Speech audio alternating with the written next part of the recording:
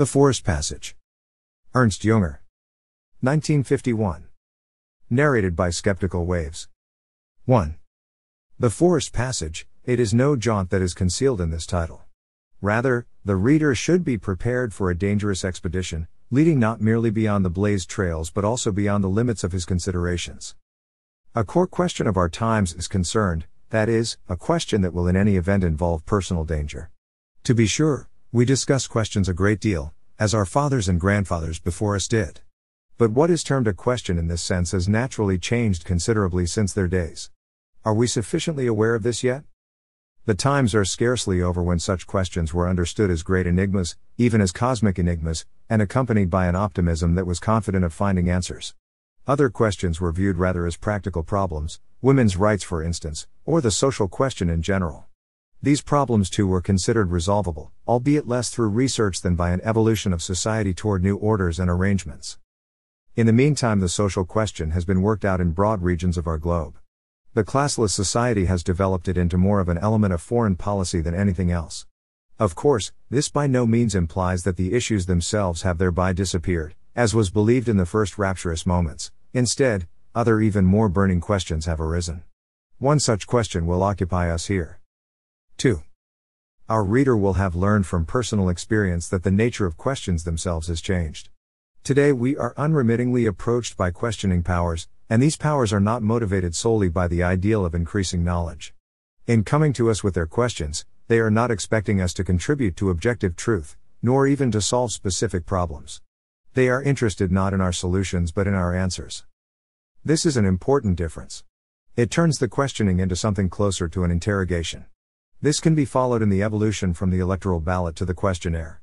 An electoral ballot aims at purely numerical ratios and the evaluation thereof. It exists to fathom the will of the voters, and the voting procedure is designed to produce a pure representation of this will, unaffected by external influences. Voting is thus accompanied by the sense of security, and even power that characterizes a freely expressed act of will within a legal sphere. The contemporary man who sees himself prevailed upon to fill out a questionnaire is far from any such security. The answers he provides will have far-reaching consequences, his very fate often depends on them. We see people getting into predicaments where they are required to produce documents aimed at their own ruin, and what trifles may not cause ruin today. It is apparent that this change in the nature of questioning presages a quite different order from what we had at the beginning of the century. The old sense of security is gone, and our thinking must be adjusted accordingly. The questions press in on us, more closely and insistently, and the way we answer becomes all the more significative. We also need to keep in mind that silence itself is an answer. They ask why we kept quiet at just that place and time, and present us the bill for our response. These are the quandaries of our times, which none can escape. It is remarkable how under such conditions everything becomes an answer in this special sense, and thereby a matter of our responsibility. Thus, perhaps even today, we do not clearly enough perceive to what degree the electoral ballot has been transformed into a questionnaire. All those not lucky enough to live in some sheltered reserve already know this, inasmuch as their actions are concerned. In response to threat we always adjust our actions before our theories. Yet it is only through reflection that we gain new security. Consequently, the voter we are considering here approaches the ballot box with a quite different feeling than his father or grandfather did.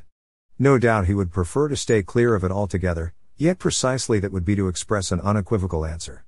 On the other hand, if we take fingerprinting technology and cunning statistical methods into account, participation appears equally hazardous. Why then is he supposed to vote in a situation in which choice no longer exists? The answer is that the electoral ballot provides our voter an opportunity to join in an act of approbation with his own contribution. Not all are deemed worthy of this privilege. Indeed, the voting lists undoubtedly do not include the names of the unknown legion from which our modern slave armies are recruited. Our voter thus takes care to know what is expected of him. So far things are clear. In step with the development of dictatorships, free elections are replaced by plebiscites. The scope of the plebiscites, however, reaches beyond the sectors previously encompassed by the elections. The election becomes much more another form of plebiscite. Where the leaders or the symbols of the state are put on show, the plebiscite can take on a public character. The spectacle of great, passionately aroused masses is one of the most important signs of our entrance into a new era. Within these hypnotic spheres there reigns, if not unanimity, then certainly a single voice, because to raise a dissenting voice here would lead to uproar and the destruction of its owner. A single person seeking to make his presence felt in this manner might as well opt to attempt an assassination, it would lead to the same thing. Where a plebiscite is disguised as a form of free election, however, a point will be made to emphasize its confidential nature. In this way, the dictatorship attempts to produce proof not only of its support by an enormous majority but also of an approval grounded in the free will of individuals. The art of leadership rests not simply in asking questions in the right manner but also in the overall orchestration, which is monopolistic. Its task is to present the event as an overwhelming chorus, one that arouses terror and veneration. Thus far matters seem clear, though perhaps novel for an older observer. The voter finds himself faced with a question, and there are convincing grounds to recommend that he align his answer with the questioner's goals. However, the real difficulty for the questioner here is that an illusion of freedom must simultaneously be maintained. Therewith, as with every moral process in these spheres, the question leads into statistics. We will further examine these details, they lead to our theme. 3. From a technical perspective, elections in which 100% of the votes are cast in the desired manner present no difficulties. This target was achieved from the start, even surpassed, since more votes than voters turned up in certain boroughs. Incidents like this point to mistakes in the orchestration, which not all populations can be expected to put up with. With subtler propagandists at the helm, the matter is as follows. 100%, the ideal number, and, like all ideals, eternally unreachable. But it can be approached, as in sports, where certain limits, even unattainable ones, are approached by fractions of seconds or meters. How close an approach is allowable is in turn itself a function of a wealth of intricate deliberations. In places where a dictatorship is already firmly established, even a 90% affirmation would fall too far short. A secret enemy in every 10th person, this is a consideration that the masses cannot be asked to accept. On the other hand, a count of spoiled and nay votes around 2% would be not only tolerable but even favorable. Yet we will not write off these 2% as mere deadwood. They merit a closer look, for it is precisely in such residues that the unsuspected may be found today. From the organizer's perspective, these 2 votes have a double utility. In the first place, they validate the remaining 98% of votes by showing that they too could have been cast as these 2 were. In this manner the endorsement gains value, is authenticated and fully validated. It is important for dictators to be able to show that the freedom to say no has not been extinguished under them. This attitude of theirs in fact conceals one of the greatest compliments that can be made to freedom. The second benefit of our 2% consists in their sustaining the uninterrupted movement that dictatorships rely on. It is for this reason that they continue to insist on presenting themselves as a party, though it is meaningless. With 100% the ideal would be achieved, and this would bring with it the dangers associated with every consummation. Even the laurels of civil war can be rested on. At the sight of all large fraternal gatherings, the question must be asked, and where is the enemy? For such large fusions are at the same time exclusions of a despised third party, who is nonetheless indispensable. Propaganda relies on a situation in which the state enemy, the class enemy, the enemy of the people has been thoroughly beaten down and made almost ridiculous, yet not altogether eliminated. Dictatorships cannot survive on pure affirmation, they need hate, and with it terror, to provide a simultaneous counterbalance. With 100% good votes the terror would become meaningless, one would encounter only the good and upright everywhere. This is the other significance of the 2%. They show that, although the good may be in the vast majority, they are not wholly out of danger. On the contrary, in view of such convincing unity it must be assumed that only an exceptional grade of impenitence can hold itself apart. These must be saboteurs of the ballot, and does it not then also stand to reason that they will progress to other kinds of sabotage when the opportunity arises? It is at this point that the electoral ballot becomes a questionnaire. It is unnecessary here to presume individual accountability for the supplied answers, yet we may be sure that numerical correlations exist. We may be certain that, by the logic of double-entry accounting, these 2% will reappear in other records than the election statistics, for instance in the registers of penitentiaries and penal labor camps, or in those places where God alone counts the victims. This is the other function that this tiny minority performs for the vast majority. The first, as we saw, consisted in lending value, indeed reality, to the 98%. But, even more importantly, no one wants to be reckoned among the 2%, in which a dark taboo makes itself visible. On the contrary, everyone will make a point of letting his good vote be broadly known. And should he indeed belong to the 2%, he will keep his vote secret from even his best friends. A further benefit of this taboo consists in its action also against the category of non-voters. Non-participation is one of the attitudes that unsettles the Leviathan, though its potential is easily overestimated by outsiders. In the face of danger, it quickly melts away. Near-perfect voter participation can therefore invariably be counted on, and the votes in favor of the questioner will scarcely be fewer. For the voter, it will be important to be seen at the voting station. To be absolutely safe, he will also let a few acquaintances see his ballot before he puts it into the box. Ideally, this favor is performed reciprocally, providing mutually dependent witnesses that the crosses went in the right places. A wealth of instructive variations exist here, which a good European who has never had the chance to study such situations would never dream of. Among the recurring figures, there is thus always the upright citizen who hands in his ballot with the words, "Couldn't we just as well hand them in unfolded?" To which the electoral official responds, with a congenial, cryptic smile, "Yes, you're right, but we shouldn't really." Visits to places like these sharpen the eye for studies of power questions. One homes in on one of the neural ganglia. However, it would lead too far afield to occupy ourselves here with the details of the arrangements. Let it suffice now to consider the singular figure of the man who enters such a place set on voting no. 4. Our man's intention may not be unique at all, it may be shared by many others, in all likelihood by significantly more than the mentioned 2% of the electorate. The orchestrators, by contrast, will try to dupe him into believing that he is very much alone. And not just that the majority should impose itself not merely numerically but also through signs of moral superiority. Let us assume that our voter, thanks to his powers of discrimination, has withstood the long, unambiguous propaganda campaign that has been astutely ramped up right until Election Day. This was no easy task. Now, on top of that, the statement required of him is clothed in highly respectable formulations. He is called on to participate in a vote for freedom, or perhaps a peace referendum. But who does not love peace and freedom? Only a monster. A nay vote already receives a criminal character here, and the bad voter resembles a criminal slinking up to the scene of a crime. How invigorating, on the other hand, the day is for the good voter. During breakfast, he received final encouragement, his final instructions, over the radio. Now he goes into the street, where a festive mood prevails. Banners hang from every house and every window. He is welcomed in the courtyard of the electoral station by a band playing marches. The musicians are in uniform, and there is no lack of uniforms in the voting hall either. In his enthusiasm, it will escape the good voter that one can hardly still talk of voting booths here.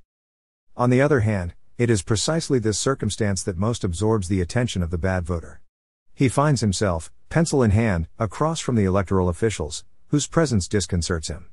He makes his entry on a table that may, perhaps, still have the remnants of a green curtain around it. The arrangement has clearly been carefully thought through. It is unlikely that the point where he makes his cross can be seen, but can the opposite be altogether excluded? Just the day before, he heard rumors that the ballot papers would receive numbers from ribbonless typewriters. At the same time, he wants to ensure that the next voter in line cannot peer over his shoulder. On the wall, a giant portrait of the head of state, also uniformed, stares down at him with a frozen smile.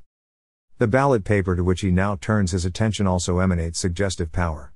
It is the product of careful consideration. Under the words "Vote for Freedom" stands a large circle, with a superfluous arrow indicating, "Your yes here." The small circle for no almost disappears next to it. The big moment has arrived, our voter makes his entry.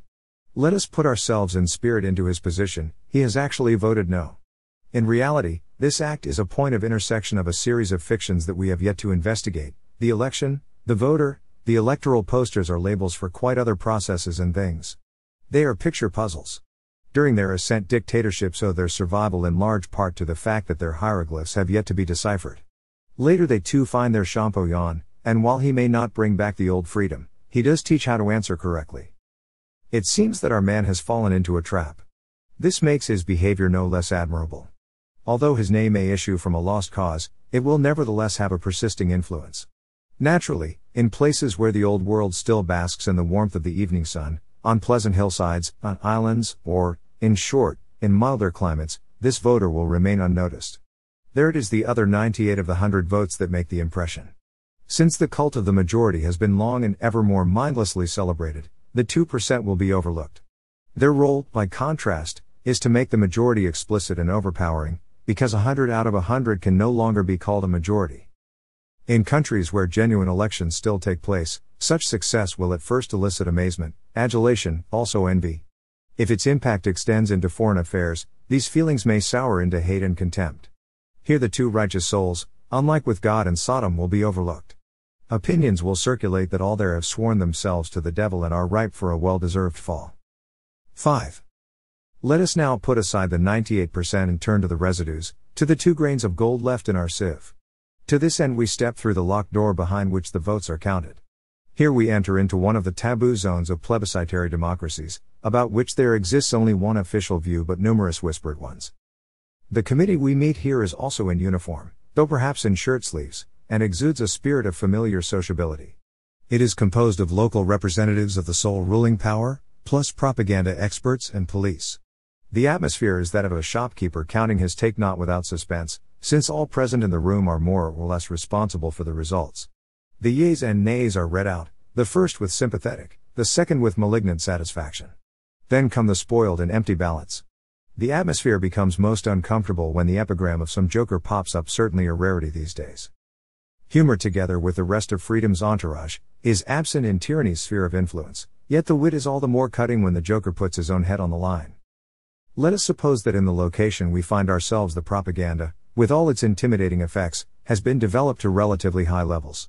In this case, rumors will circulate in the population that a large number of nay votes were turned into yeas. In all likelihood this was not even necessary. The opposite may even have transpired, in that the interrogator had to invent nays to reach the numbers he was reckoning with. What is certain is that he gives the law to the voters, and not they him. The dethronement of the masses that emerged during the 20th century becomes apparent here. Under these circumstances, finding only a single nay vote among the 100 in the box would already mean plenty. This vote's holder can be expected to make sacrifices for his convictions and his conception of freedom and right. 6. This vote, or rather, its holder, may also decide whether the constantly threatening condition of a termite state can be avoided. The accounts, which often seem so convincing to the spirit, will not work out at this spot, even if it is only a tiny fraction that remains over. It is thus a true form of resistance that we meet here, though one that is still ignorant of its own strength and the manner in which this should be exerted. By making his cross on the dangerous spot, our voter does precisely what his vastly superior opponent expects of him. It is, without doubt, the act of a brave man, but so too an act of one of the countless illiterates in the new questions of power. This is someone who must be helped. In sensing that he was falling into a trap in the polling station, our man correctly recognized his predicament. He was somewhere where the names no longer fit the things happening there. Above all, as we saw, it was no longer a ballot slip but a questionnaire that he filled out, and with that he was no longer in a free relation but was instead confronted by his authorities. By making his cross, as one voter in 100, on the nay spot, he merely contributed to the official statistics. While endangering himself out of all proportion, he provided the desired data to his opponent, for whom 100% of the votes would have been far more unsettling. But how should our man behave if he is to pass up the last possibility conceded him to express his views? With this question, we touch the borders of a new science, the teaching of human freedom in the face of changed forms of power. Though this will go far beyond our individual case here, let us pause to examine this case. The voter finds himself faced with a real dilemma, since he is invited to make a free decision by a power that for its part has no intention of playing by the rules. This same power demands his allegiance, while it survives on breaches of allegiance. He is essentially depositing his honest capital in a crooked bank. Who can then reproach him if he plays along with the questionnaire and keeps his nay to himself? This is his right, not only for reasons of self-preservation, but also because such conduct can reveal a contempt for the ruling powers that is even superior to a nay. This is not to say that our man's nay must be lost to the external world. On the contrary, it must only not appear at the location that the ruling powers have picked out for it. There are other places where it can make things significantly more uncomfortable for these powers, on the white border of an electoral poster, for instance, on a public telephone book, or on the side of a bridge that thousands cross every day. A few words there, such as "I said no," would be far more effective. Something else from our own personal experience should be shared with the young man whom we are advising. Last week, in a local tractor factory, the word hunger was discovered written on a wall. The workers were assembled and their pockets emptied. One of the pencils that were discovered had traces of whitewash on its point. On the other hand, through the pressure they themselves create, dictatorships open up a series of weak points that simplify and condense the possibilities for attack. Sticking with our example, even the whole sentence above would not be necessary. A short no would suffice, because everyone whose eye it caught would know exactly what was meant. It would be a sign that the oppression had not entirely succeeded. Symbols stand out particularly well on monotone backgrounds. The gray expanses correlate with a concentration into a minimized space. The signs can manifest as colors, figures, or objects. Where they have an alphabetic character, the script is transformed into pictography. In the process, it gains immediate life, becomes hieroglyphic, and now, rather than explaining, it offers subject matter requiring explanation. One could further abbreviate and, in the place of no, simply use a single letter say, an R. This could indicate, reflect, reject, react, rearm, resist. It could also mean, rebel. This would be a first step out of the world of statistical surveillance and control. Yet the question at once arises if the individual is strong enough for such a venture. 7. There are two objections to consider at this point. The question could be raised if this single refusal registered on a ballot slip has any real meaning.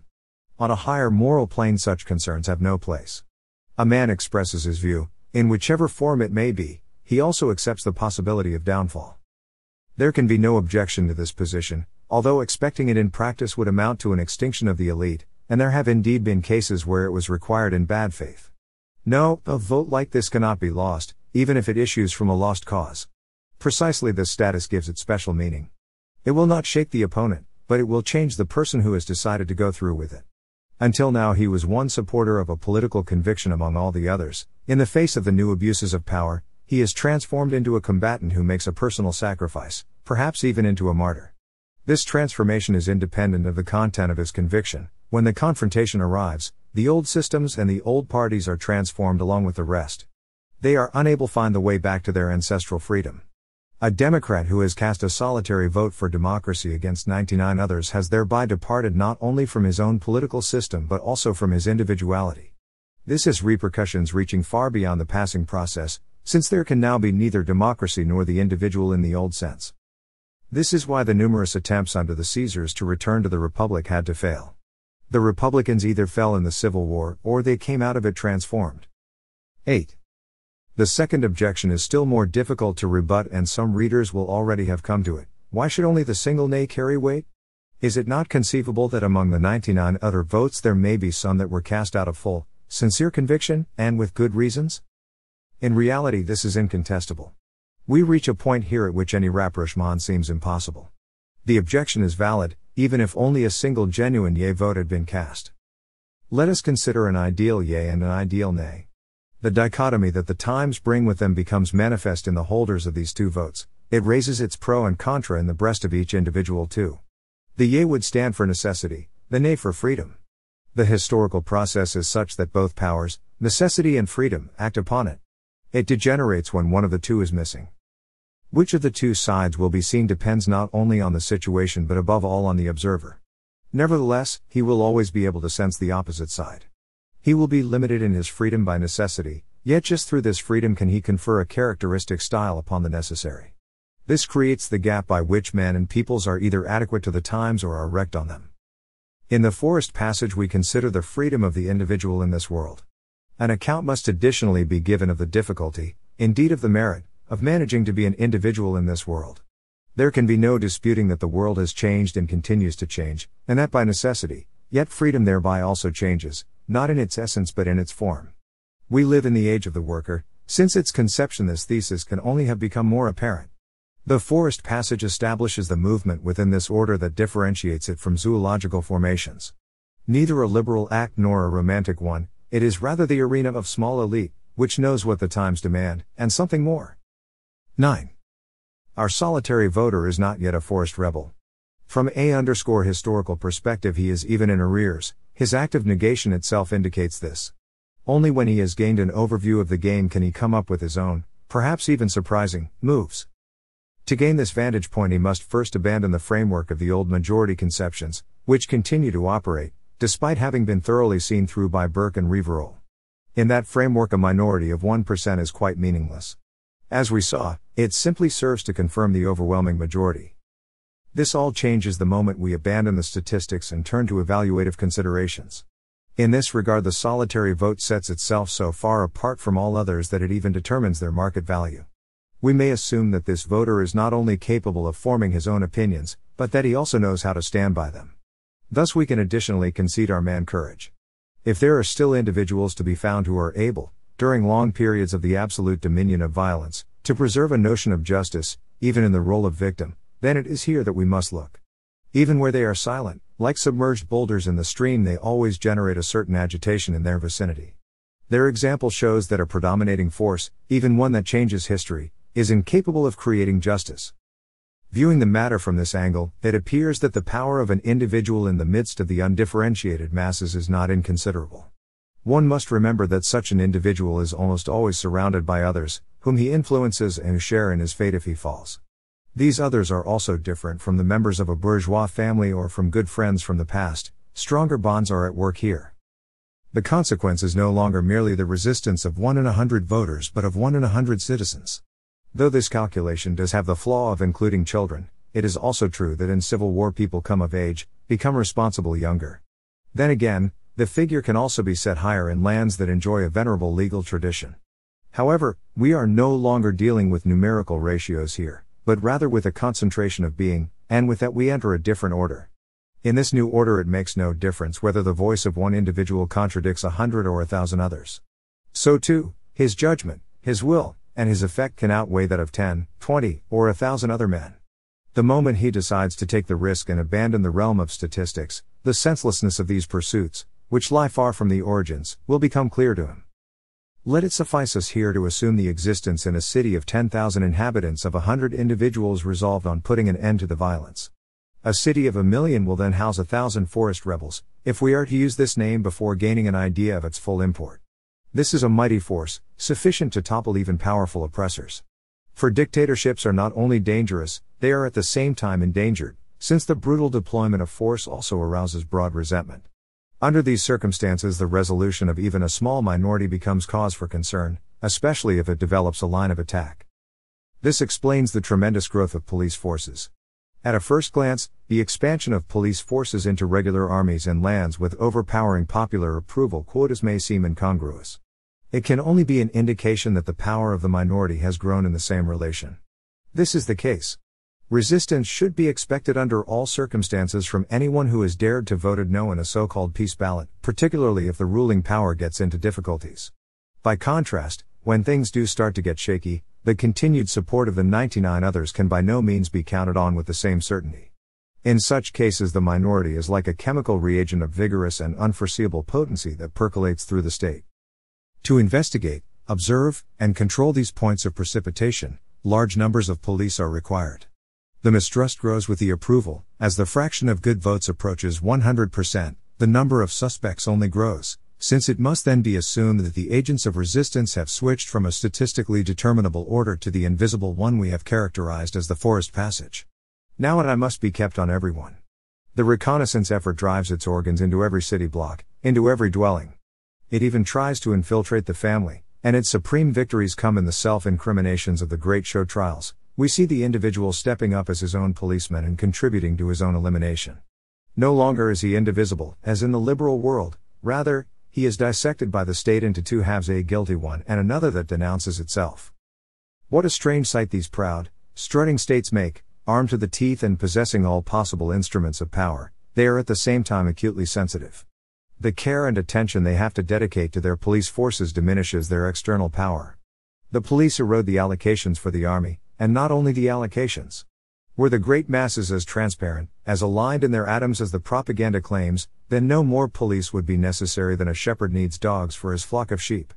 But that is not the case, for there are wolves hiding in the grey flock, that is, characters who still know what freedom is. Moreover, these wolves are not only strong in themselves, there is also the danger that one fine morning they will transmit their characteristics to the masses, so that the flock turns into a pack. This is a ruler's nightmare. 10. A peculiar characteristic of our times is the combination of significant scenes with insignificant actors. This becomes apparent above all in our important men. The impression is of figures that one might encounter in any number in a Genevan or Viennese café, in a provincial officer's mess, or some obscure caravansary. Where intellectual traits show up that go beyond pure willpower, we can assume the survival of some older substance, as for instance in Clemenceau, who may be characterized as dyed in the wool. The bothersome aspect of this spectacle is the association of such trivial stature with such enormous functional power. These are the men who make the masses tremble, whose decisions determine the fate of millions. Yet one must concede the zeitgeist an infallible hand in picking out just these characters, if we consider it in just one of its possible aspects, that of a mighty demolition enterprise. All the expropriations, devaluations, equalizations, liquidations, rationalizations, socializations, electrifications, land reallocations, redistributions, and pulverizations presuppose neither character nor cultivation, which would both actually impede the automatism. Consequently, where positions of power open up in our industrial landscapes, we observe those individuals winning the contracts whose personal insignificance is inflated by a strong will.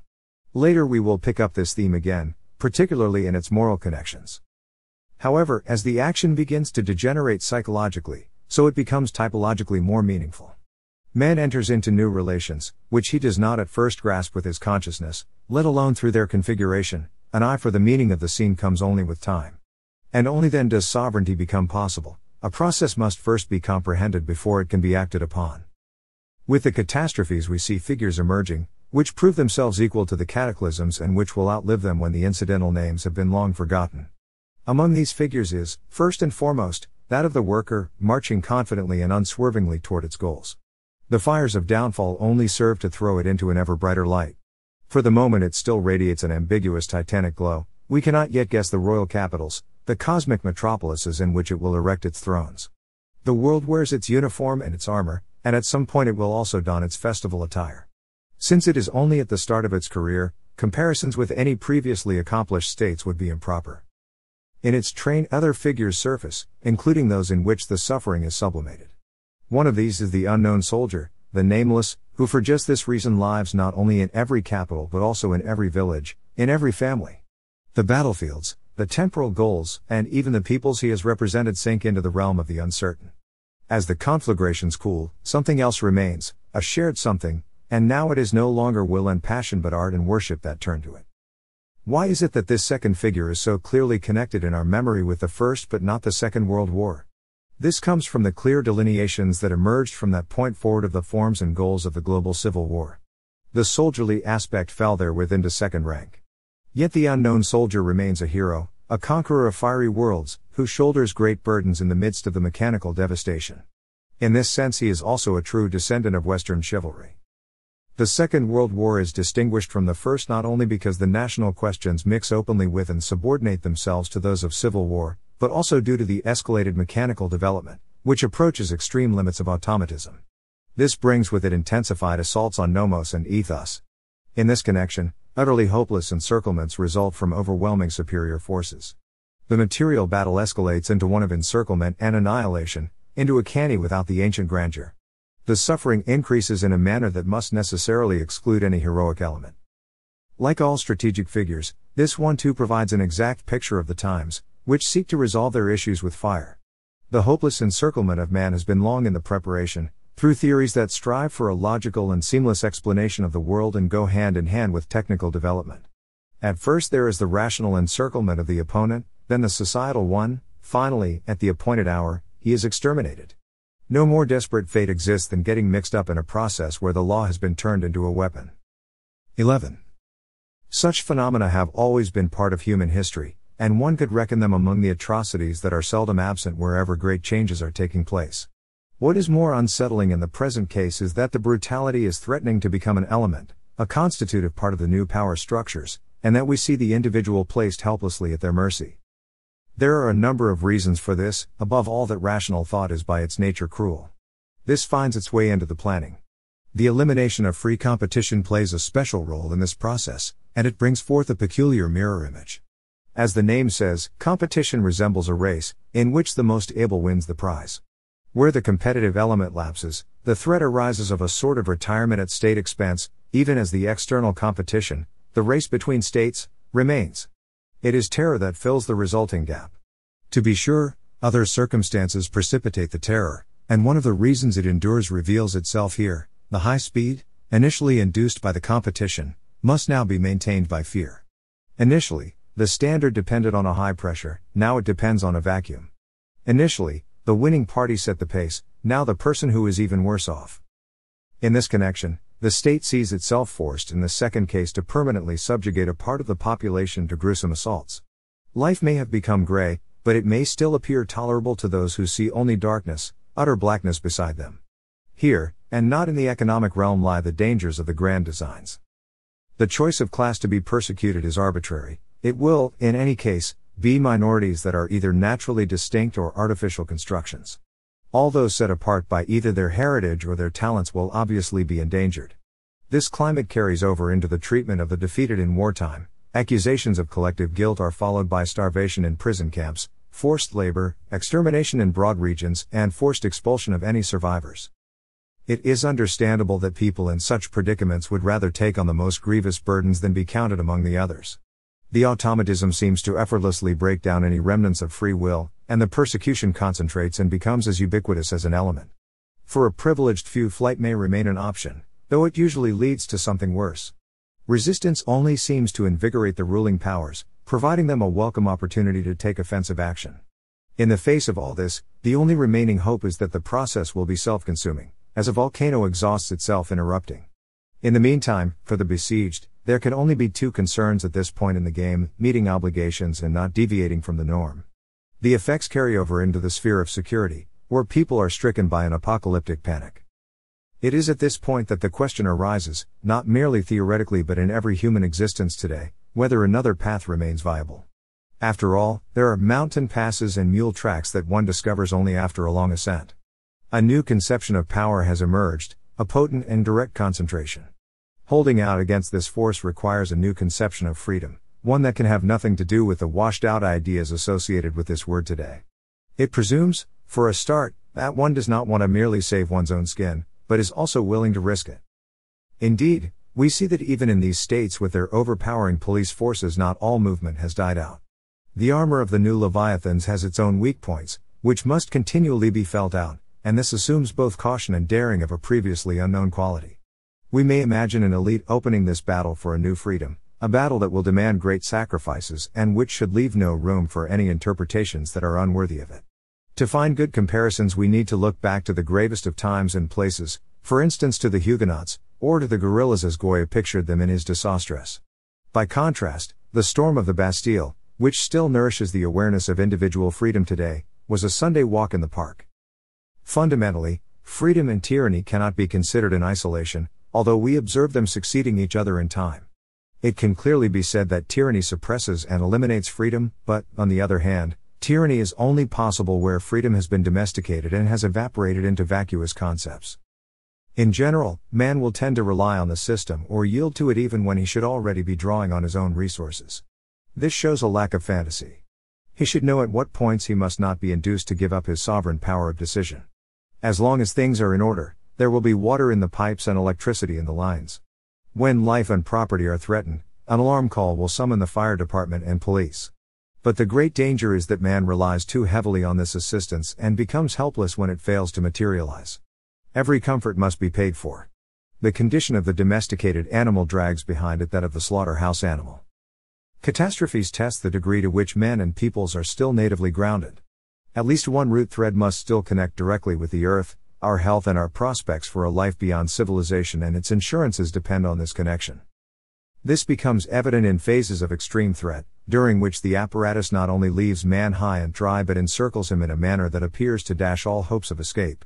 At this point the individual must decide whether to give up the game or persevere from his own innermost forces. In the latter case he opts for a forced passage. 12. We previously referred to the worker and the unknown soldier as two of the significant figures of our times. In the forest rebel we conceive a third figure, one that is emerging ever more clearly. In the worker the active principle is deployed in an attempt to pervade and master the universe in a new manner, to reach places, near and far, which no eye has ever seen, to command forces that none have ever before unleashed. In the shadow of these actions stands the unknown soldier, a sacrificial victim, who shoulders the burden across vast wastelands of fire, and who, as good and unifying spirit, is invoked not only within a people but also between peoples. He is the immediate son of the earth. But, in our terms, the forest rebel is that individual who, isolated and uprooted from his homeland by the great process, sees himself finally delivered up for destruction. This could be the fate of many, indeed of all. Another factor must therefore be added to the definition. This is the forest rebel's determination to resist, and his intention to fight the battle, however hopeless. The forest rebel thus possesses a primal relationship to freedom, which, in the perspective of our times, is expressed in his intention to oppose the automatism and not to draw its ethical conclusion, which is fatalism. Considered in this manner, it becomes clear what role the forest passage plays, not merely in the thoughts but also in the reality of these years. Everyone finds themselves trapped in a predicament today, and the attempts we see to hold this coercion at bay resemble bold experiments upon which a far more significant destiny depends than that of those who have resolved to risk the experiment. A gamble of this kind can only hope to succeed if the three great powers of art, philosophy, and theology come to its aid and break fresh ground in the dead-end situation. We will explore each of these themes individually. For the moment we will only say that in art the theme of the beleaguered individual is indeed gaining ground. This naturally emerges in particular in character portrayals, and in their adaptations to the stage and cinema, but above all to the novel. Indeed, the perspectives are visibly changing as depictions of an advancing or disintegrating society are replaced by the individual's conflict with the technical collective in its world. In penetrating the depths of this world, the author himself becomes a forest rebel, because authorship is really only another name for independence. A direct thread leads from these descriptions to Edgar Allan Poe. The extraordinary element in this mind is its thrift. We hear the leitmotif even before the curtain lifts, and with the first bars we realize that the scene will become sinister. The concise mathematical figures are at once also figures of destiny, that is the source of their tremendous fascination. In the maelstrom we have the funnel, the irresistible suck of emptiness, of the void. The pit provides a picture of the cauldron, of the relentlessly tightening encirclement, which constricts space and drives us onto the rats. And the pendulum is a symbol of dead, measurable time. At its end is Kronos' sharpened sickle, which swings back and forth and threatens the enchained captive, but which can also free him if he knows how to make use of it for himself. Since then the bare grid has been filled out with oceans and continents. Historical experience has also been added. The increasingly artificial cities, the automatized traits, the wars and civil wars, the machine infernos, the grey despots, the prisons and the refined persecutions, all these have since been given names, and they occupy man's thoughts day and night.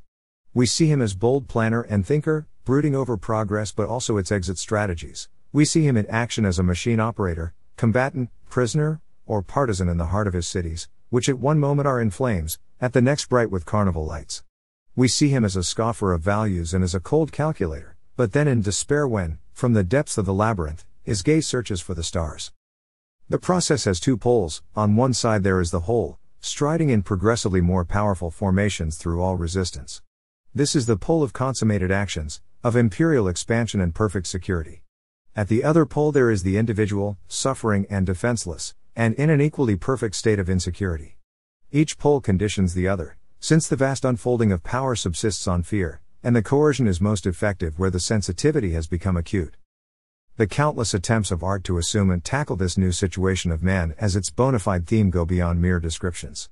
Rather, they are experiments with the supreme goal of uniting freedom and the world in a new harmony. Where this succeeds in an artwork, the pent-up fear must dissipate like fog with the first rays of the morning sun. 13. Fear is symptomatic of our times, and it is all the more disturbing as it comes on the heels of an epoch of great individual freedom, in which hardships of the kind portrayed by Dickens were already virtually forgotten. How did such a shift come about? If we want to pick out a turning point, none could be more appropriate than the day the Titanic went down. Here light and shadow collide starkly, the hubris of progress with panic, the highest comfort with destruction, and automatism with a catastrophe manifested as a traffic accident. In fact, the growing automatism is closely connected with the fear, in the sense that man restricts his own power of decision in favor of technological expediencies. This brings all manner of conveniences, but an increasing loss of freedom must necessarily also result. The individual no longer stands in society like a tree in the forest. Instead, he resembles a passenger on a fast-moving vessel, which could be called Titanic, or also Leviathan. While the weather holds and the outlook remains pleasant, he will hardly perceive the state of reduced freedom that he has fallen into. On the contrary, an optimism arises, a sense of power produced by the high speed. All this will change when fire-spitting islands and icebergs loom on the horizon. Then, not only does technology step over from the field of comfort into very different domains, but the lack of freedom simultaneously becomes apparent, be it in a triumph of elemental powers, or in the fact that any individuals who have remained strong command an absolute authority. The details are well known and well described, they belong to our own most experiences. It may be objected here that other times of fear, of apocalyptic panic, have existed that were not accompanied and orchestrated by this automatic character. We leave the question open here, since the automatism only takes on a frightening aspect when it reveals itself as one of the forms, as the style, of the cataclysm, as Hieronymus Bosch so unsurpassably depicted it.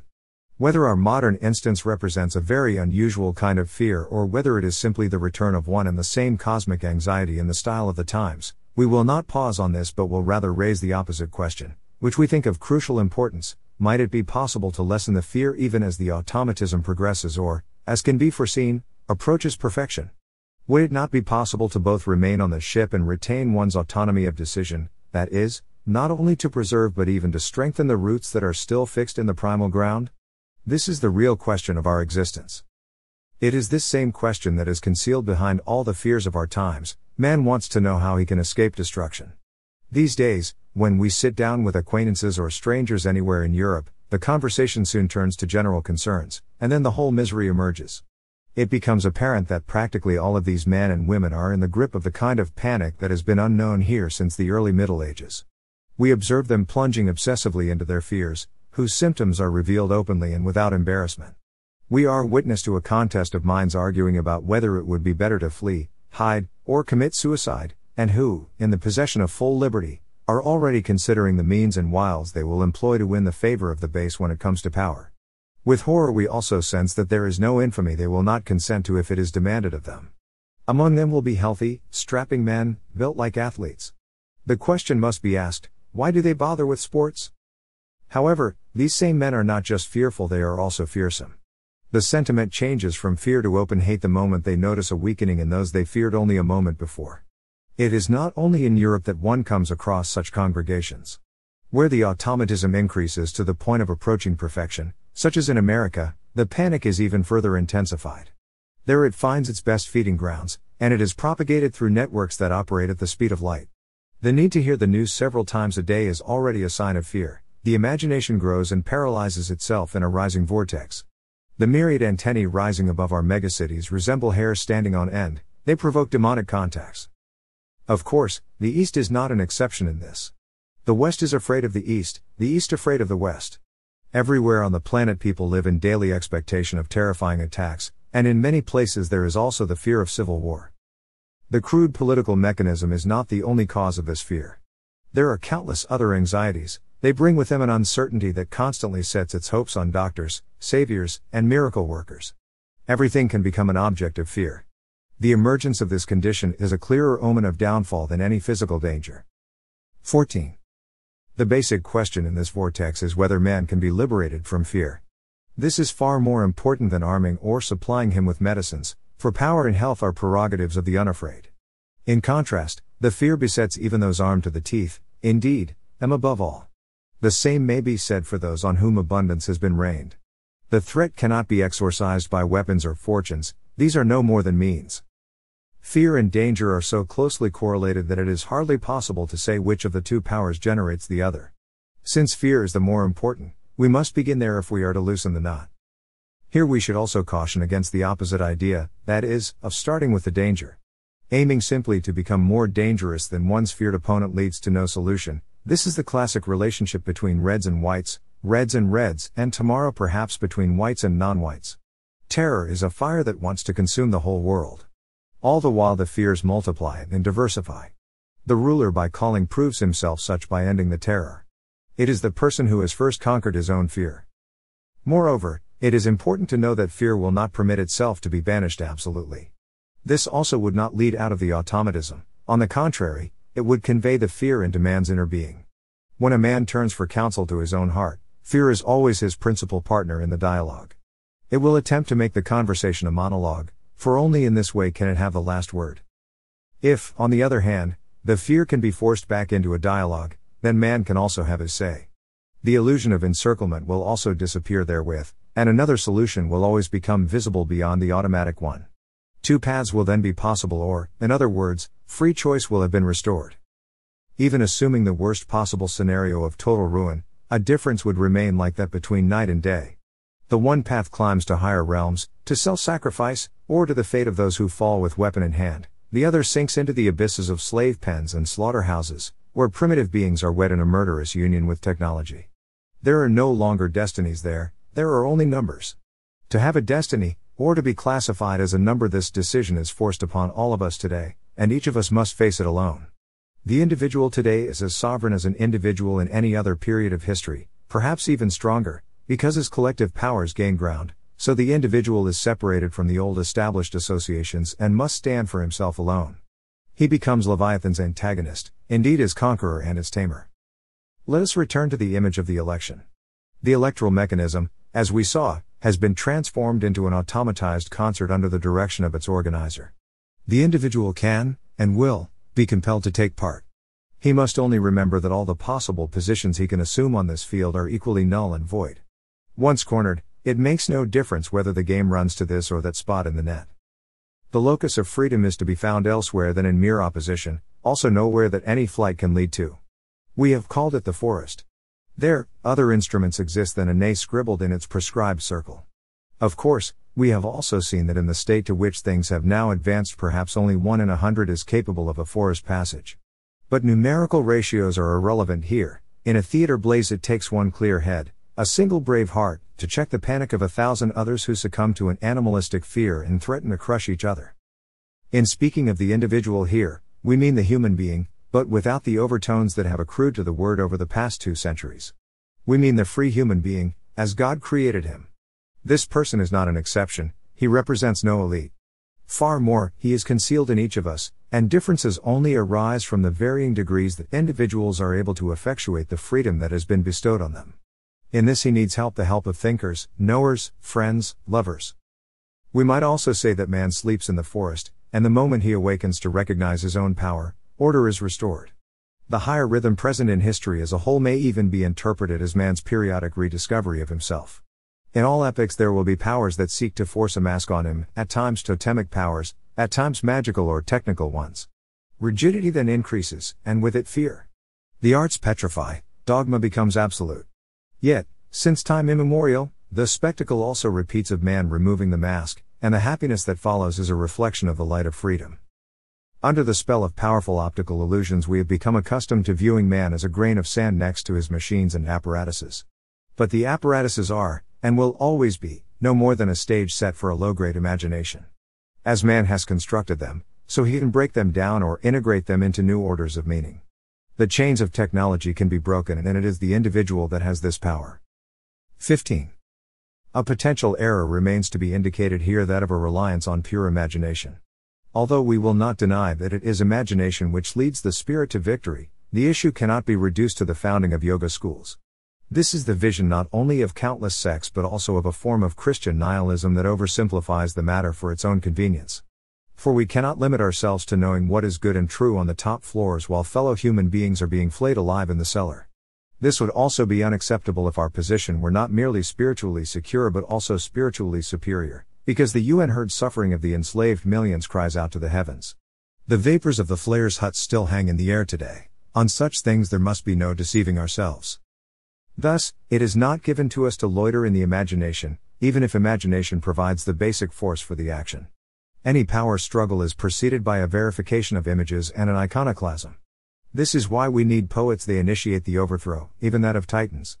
Imagination, and with it song, belong to the forest passage. To come back to the second of the images we are employing, the historical world in which we find ourselves resembles a fast-moving vehicle, which at one moment presents its comfort aspects, at the next its horror aspects. It is the Titanic, and it is Leviathan. Since a moving object attracts the eye, it will remain concealed to most of the ship's guests that they simultaneously exist in another realm, a realm of perfect stillness. This second realm is so superior as to contain the first within it like a plaything, as merely one of innumerable other manifestations. This second realm is the harbor, our homeland, the peace and security that everyone carries within them. We call it the forest. Sea, voyage and forest, uniting such disparate elements in an image may seem difficult. But myth is well acquainted with such opposites. Dionysus, abducted by Tyrrhenian pirates, made grapevines and ivy entangle the ship's rudder and grow up over the mast. Then a tiger leapt from the thicket to tear apart the hijackers. Myth is not prehistory, it is timeless reality, which repeats itself in history. We may consider our own century's rediscovery of meaning in myth as a favorable sign. Today, too, man has been conducted by powerful forces far out onto the ocean, deep into the deserts with their mask worlds. The journey will lose its threatening aspect the moment man recollects his own divine power. 16. There are two facts we need to know and accept if we are to escape the pattern of moves that is forced on us and play our own higher game. First, we need to understand, as in the example of the elections, that only a small fraction of the great masses will be able to defy the mighty fictions of the times and the intimidation that emanates from them. Of course, this fraction can operate in a representative role. Second, as we saw in the example of the ship, the powers of the present will be insufficient to set up a resistance. These two statements contain nothing new. They are in the nature of things and will always impose themselves anew when catastrophes announce themselves. In such situations, the initiative will always pass into the hands of a select minority who prefer danger to servitude. And their action will always be preceded by reflection.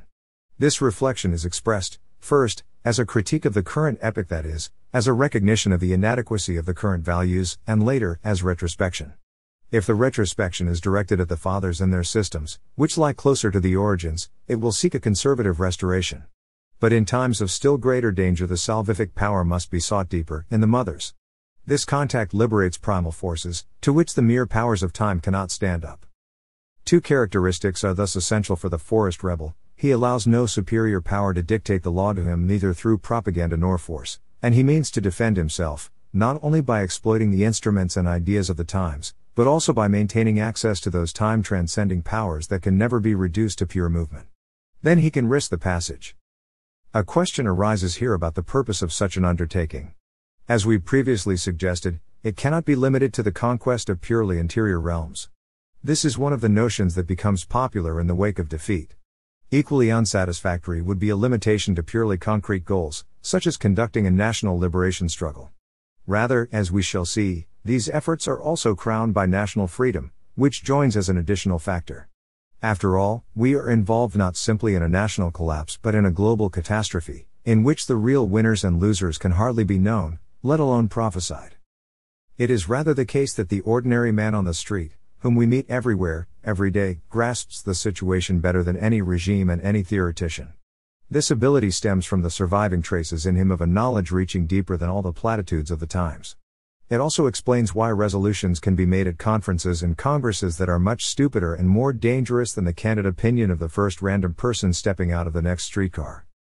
The individual still possesses organs in which more wisdom lies than in the entire organization. His very bewilderment, his fear, demonstrate this. In agonizing about finding a way out, an escape route, he exhibits a behavior appropriate to the proximity and magnitude of the threat. If he is skeptical about the currency and wants to get to the bottom of things, then he is simply conducting himself as someone who still knows the difference between gold and printer's ink. And if he awakens at night in terror, in a rich and peaceful country at that, this is as natural a reaction as someone's head reeling at the brink of an abyss. There is no point in trying to convince him that the abyss is not there at all. Indeed, the edge of the abyss is a good place to seek our own counsel. How does man behave in the face of and within the catastrophe? This theme presents itself more urgently with each passing day. All the questions can be resolved into this single, most fundamental one. Even within groups of people that seem to be reciprocally conspiring against each other, the considerations basically revolve around this one same threat. Whatever the case, it is useful to keep the catastrophe in view, as well as the ways in which one may get entangled in it. It is a good intellectual exercise. If we tackle it in the right manner, the fear will diminish, and this represents the first meaningful step toward security.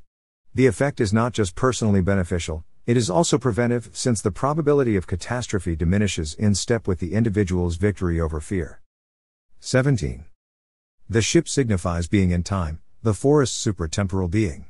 In our nihilistic period, an optical illusion grows whereby the moving appears to increase at the expense of the resting. In truth, all the technical power that we see presently unfolding is but a fleeting shimmer from the treasure chests of being. If a man succeeds in accessing them, even for one immeasurable instant, he will gain new security. The things of time will not only lose their threatening aspect but appear newly meaningful. Let us call this turn the forest passage, and the person who accomplishes it the forest rebel. Like worker, this word also encompasses a spectrum of meaning, since it can designate not only very divergent forms and fields but also different levels of a single deportment. Although we will further refine the expression here, it is helpful that it already has a history in Old Icelandic vocabulary. A forest passage followed a banishment. Through this action a man declared his will to self-affirmation from his own resources. This was considered honorable, and it still is today, despite all the platitudes. In those times, the banishment was usually the consequence of a homicide, whereas today it happens to a man automatically, like the turning of a roulette wheel. None of us can know today if tomorrow morning we will not be counted as part of a group considered outside the law. In that moment the civilized veneer of life changes, as the stage props of well-being disappear and are transformed into omens of destruction. The luxury liner becomes a battleship, or the black Jolly Roger and the red executioner's flag are hoisted on it. In our ancestors' times, anyone banished was already accustomed to thinking for themselves, accustomed to a hard life, and to acting autonomously. Even in later times this person probably still felt strong enough within to take the banishment in stride and assume for himself not only the roles of warrior, physician, and judge, but also priest. Things are different today.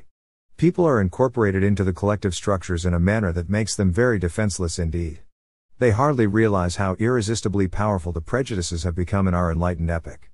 Additionally, there is our whole living off of processed foods, communication connections, and utility hookups, and all the synchronizations, repetitions, and transmissions. Things are a little better in the field of health. Suddenly, in the midst of such conditions, comes banishment, often like a bolt from the blue. You are red, white, black, a Russian, a Jew, a German, a Korean, a Jesuit, a Freemason, in any case, much lower than a dog. We have even on occasion observed victims joining the chorus of those condemning them. It may be useful to those thus threatened, usually without their own recognition of their predicament, to outline their position. A strategy for their situation may emerge in this manner. In the example of the elections, we saw how cleverly disguised the traps are. First, however, let us eliminate certain remaining misconceptions attached to the expression forced passage, which could limit its agenda by favoring a narrower set of goals.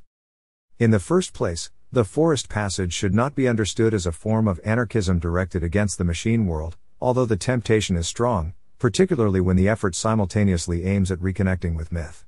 The mythical will undoubtedly come, it is already on its way. In reality, the mythical is always present, and at the given moment it rises like a treasure to the surface. But it will emerge from the movement, as a heterogeneous principle, only at its highest, supremely developed stage. In this sense the movement is only the mechanism, the cry of birth. There is no return to the mythical, rather, it is encountered again when time is shaken to its foundations, and in the presence of extreme danger. Neither is it a question of the grapevine it is rather the grapevine in the ship. The numbers of those wanting to abandon ship is growing, among them sharp minds and sound spirits. This would amount to jumping off in mid-ocean. Then hunger, cannibalism, and the sharks arrive, in short, all the terrors of the raft of the Medusa.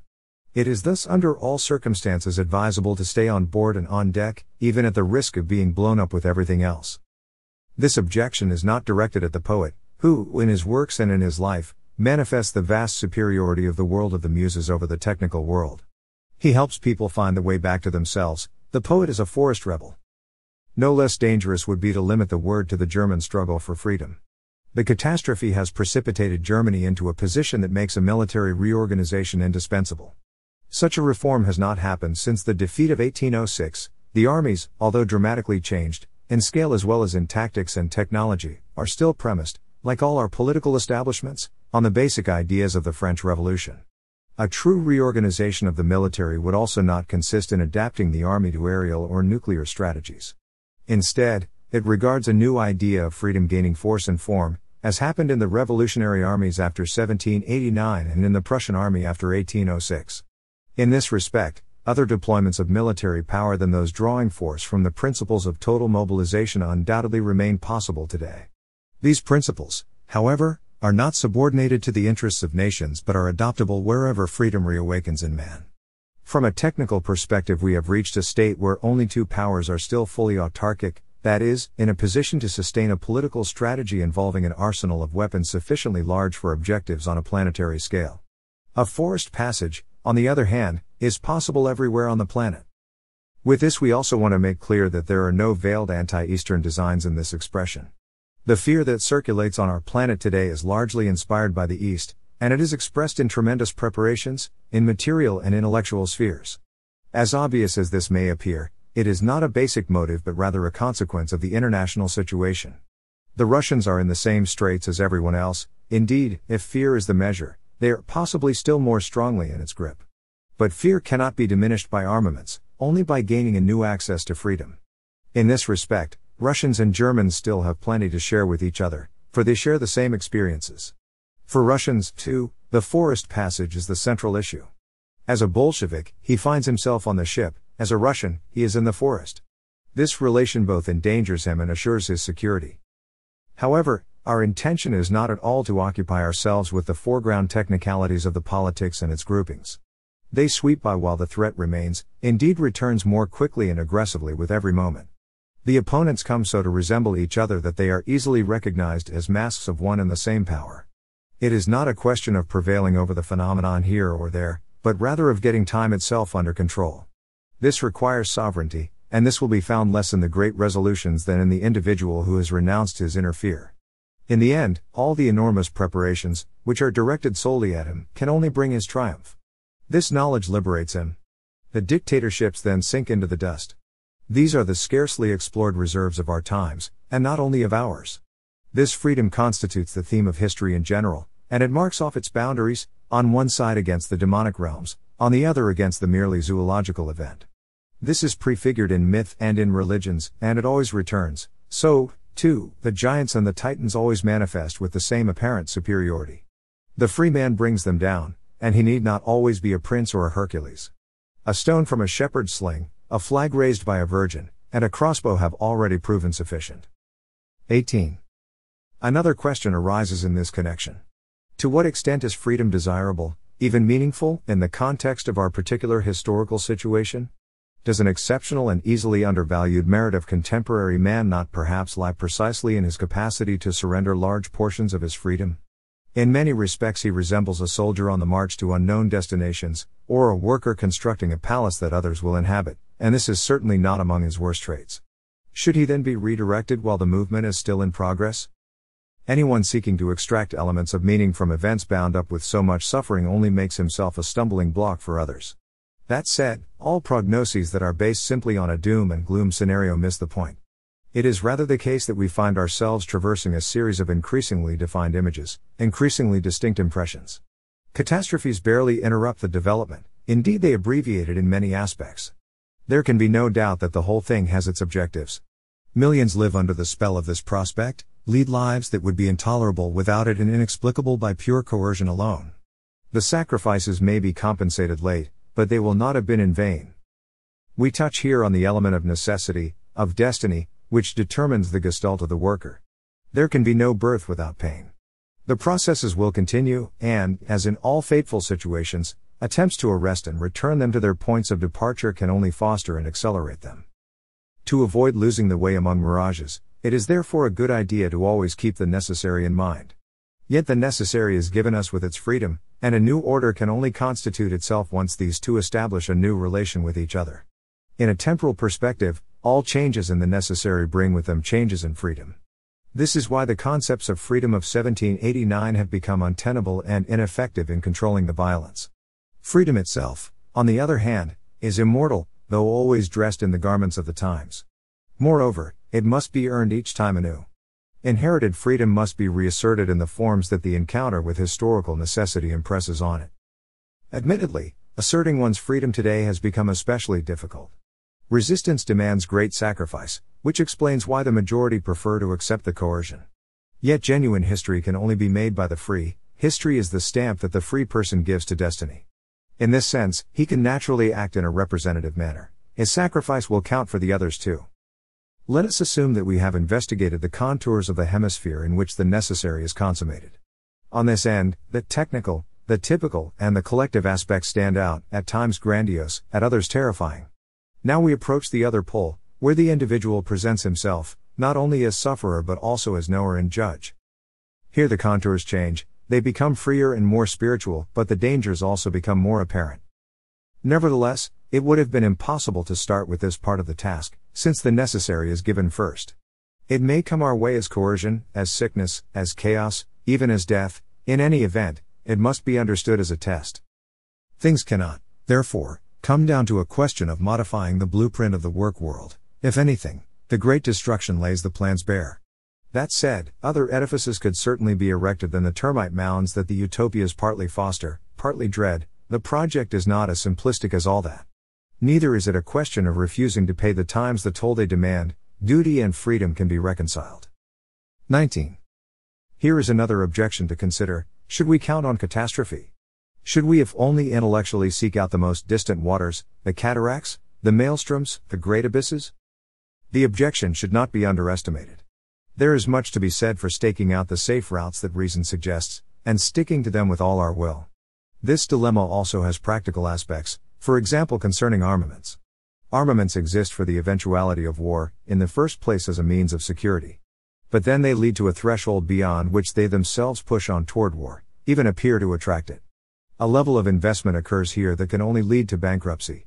Picture a system of lightning conductors that eventually even brings on the thunderstorms. The same holds true in the intellectual domain. By fixating our imagination on the most extreme routes, we overlook the road in front of us. However, here too, the one need not exclude the other. Rather, reason demands that we ponder the possibilities in their totality and prepare a response for each of them, like a series of chess moves. In our present situation we are obliged to reckon with catastrophe, even take the possibility to bed with us, so that it does not surprise us in the middle of the night. Only in this manner can we accumulate a reserve of security that will make well-reasoned action possible. In a state of perfect security, the mind only plays with the idea of catastrophe. It integrates it as an unlikely power in its plans and covers the risk with a modest insurance. In our times things are the opposite. We must direct practically all our capital to the catastrophe in order to merely keep a middle way open, a way that has in any case become as narrow as a razor's edge. Knowledge of the middle way put forward by reason is indispensable. It is like a compass needle that reveals every movement, including any deviation. Only thus can we arrive at norms that all will recognize, without coercion. In this manner the legal boundaries will also be respected. In the long run, this way leads to victory. That a legal path can exist which all basically recognize, of this there can be no doubt.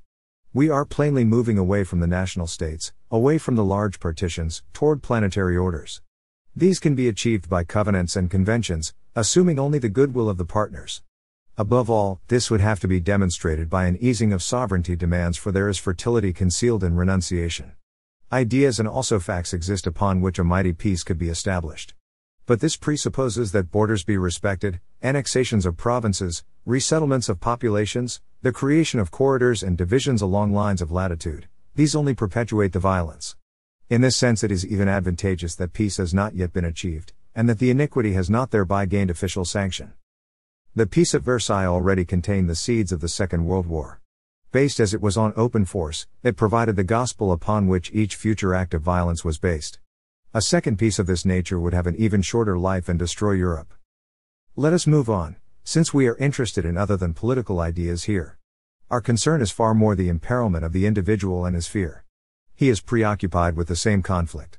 Fundamentally, he is motivated by the desire to devote himself to family and career, to follow his natural inclinations, but then the times assert themselves, be it in a gradual deterioration of conditions, or that he suddenly senses an attack from extremist positions. Expropriations, forced labor, and worse appear in his vicinity. It quickly becomes clear to him that neutrality would be tantamount to suicide. Now it is a case of joining the wolf pack or going to war against it. Caught in such straits, where is he to find a third element that will not simply go under in the movement? This can only be in his quality of being an individual, in his human being, which remains unshaken.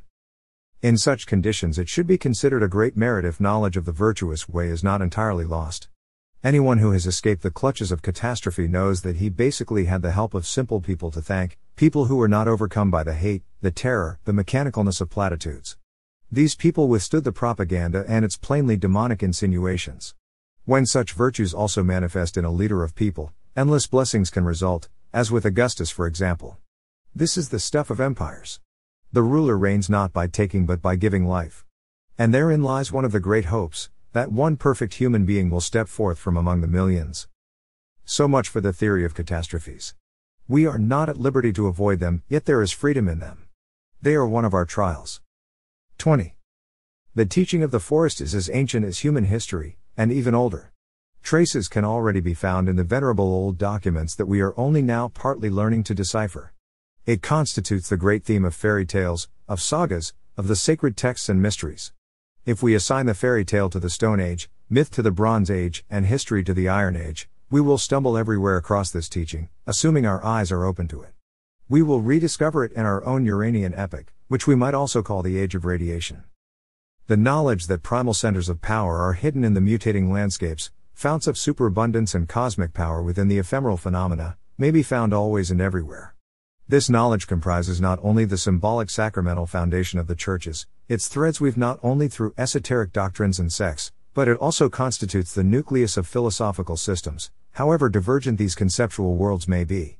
Fundamentally, all aim at this same mystery, a mystery that lies open to anyone who has once been initiated into it, be it conceived as idea, as original monad, as thing in itself, or, in our own day, as existence.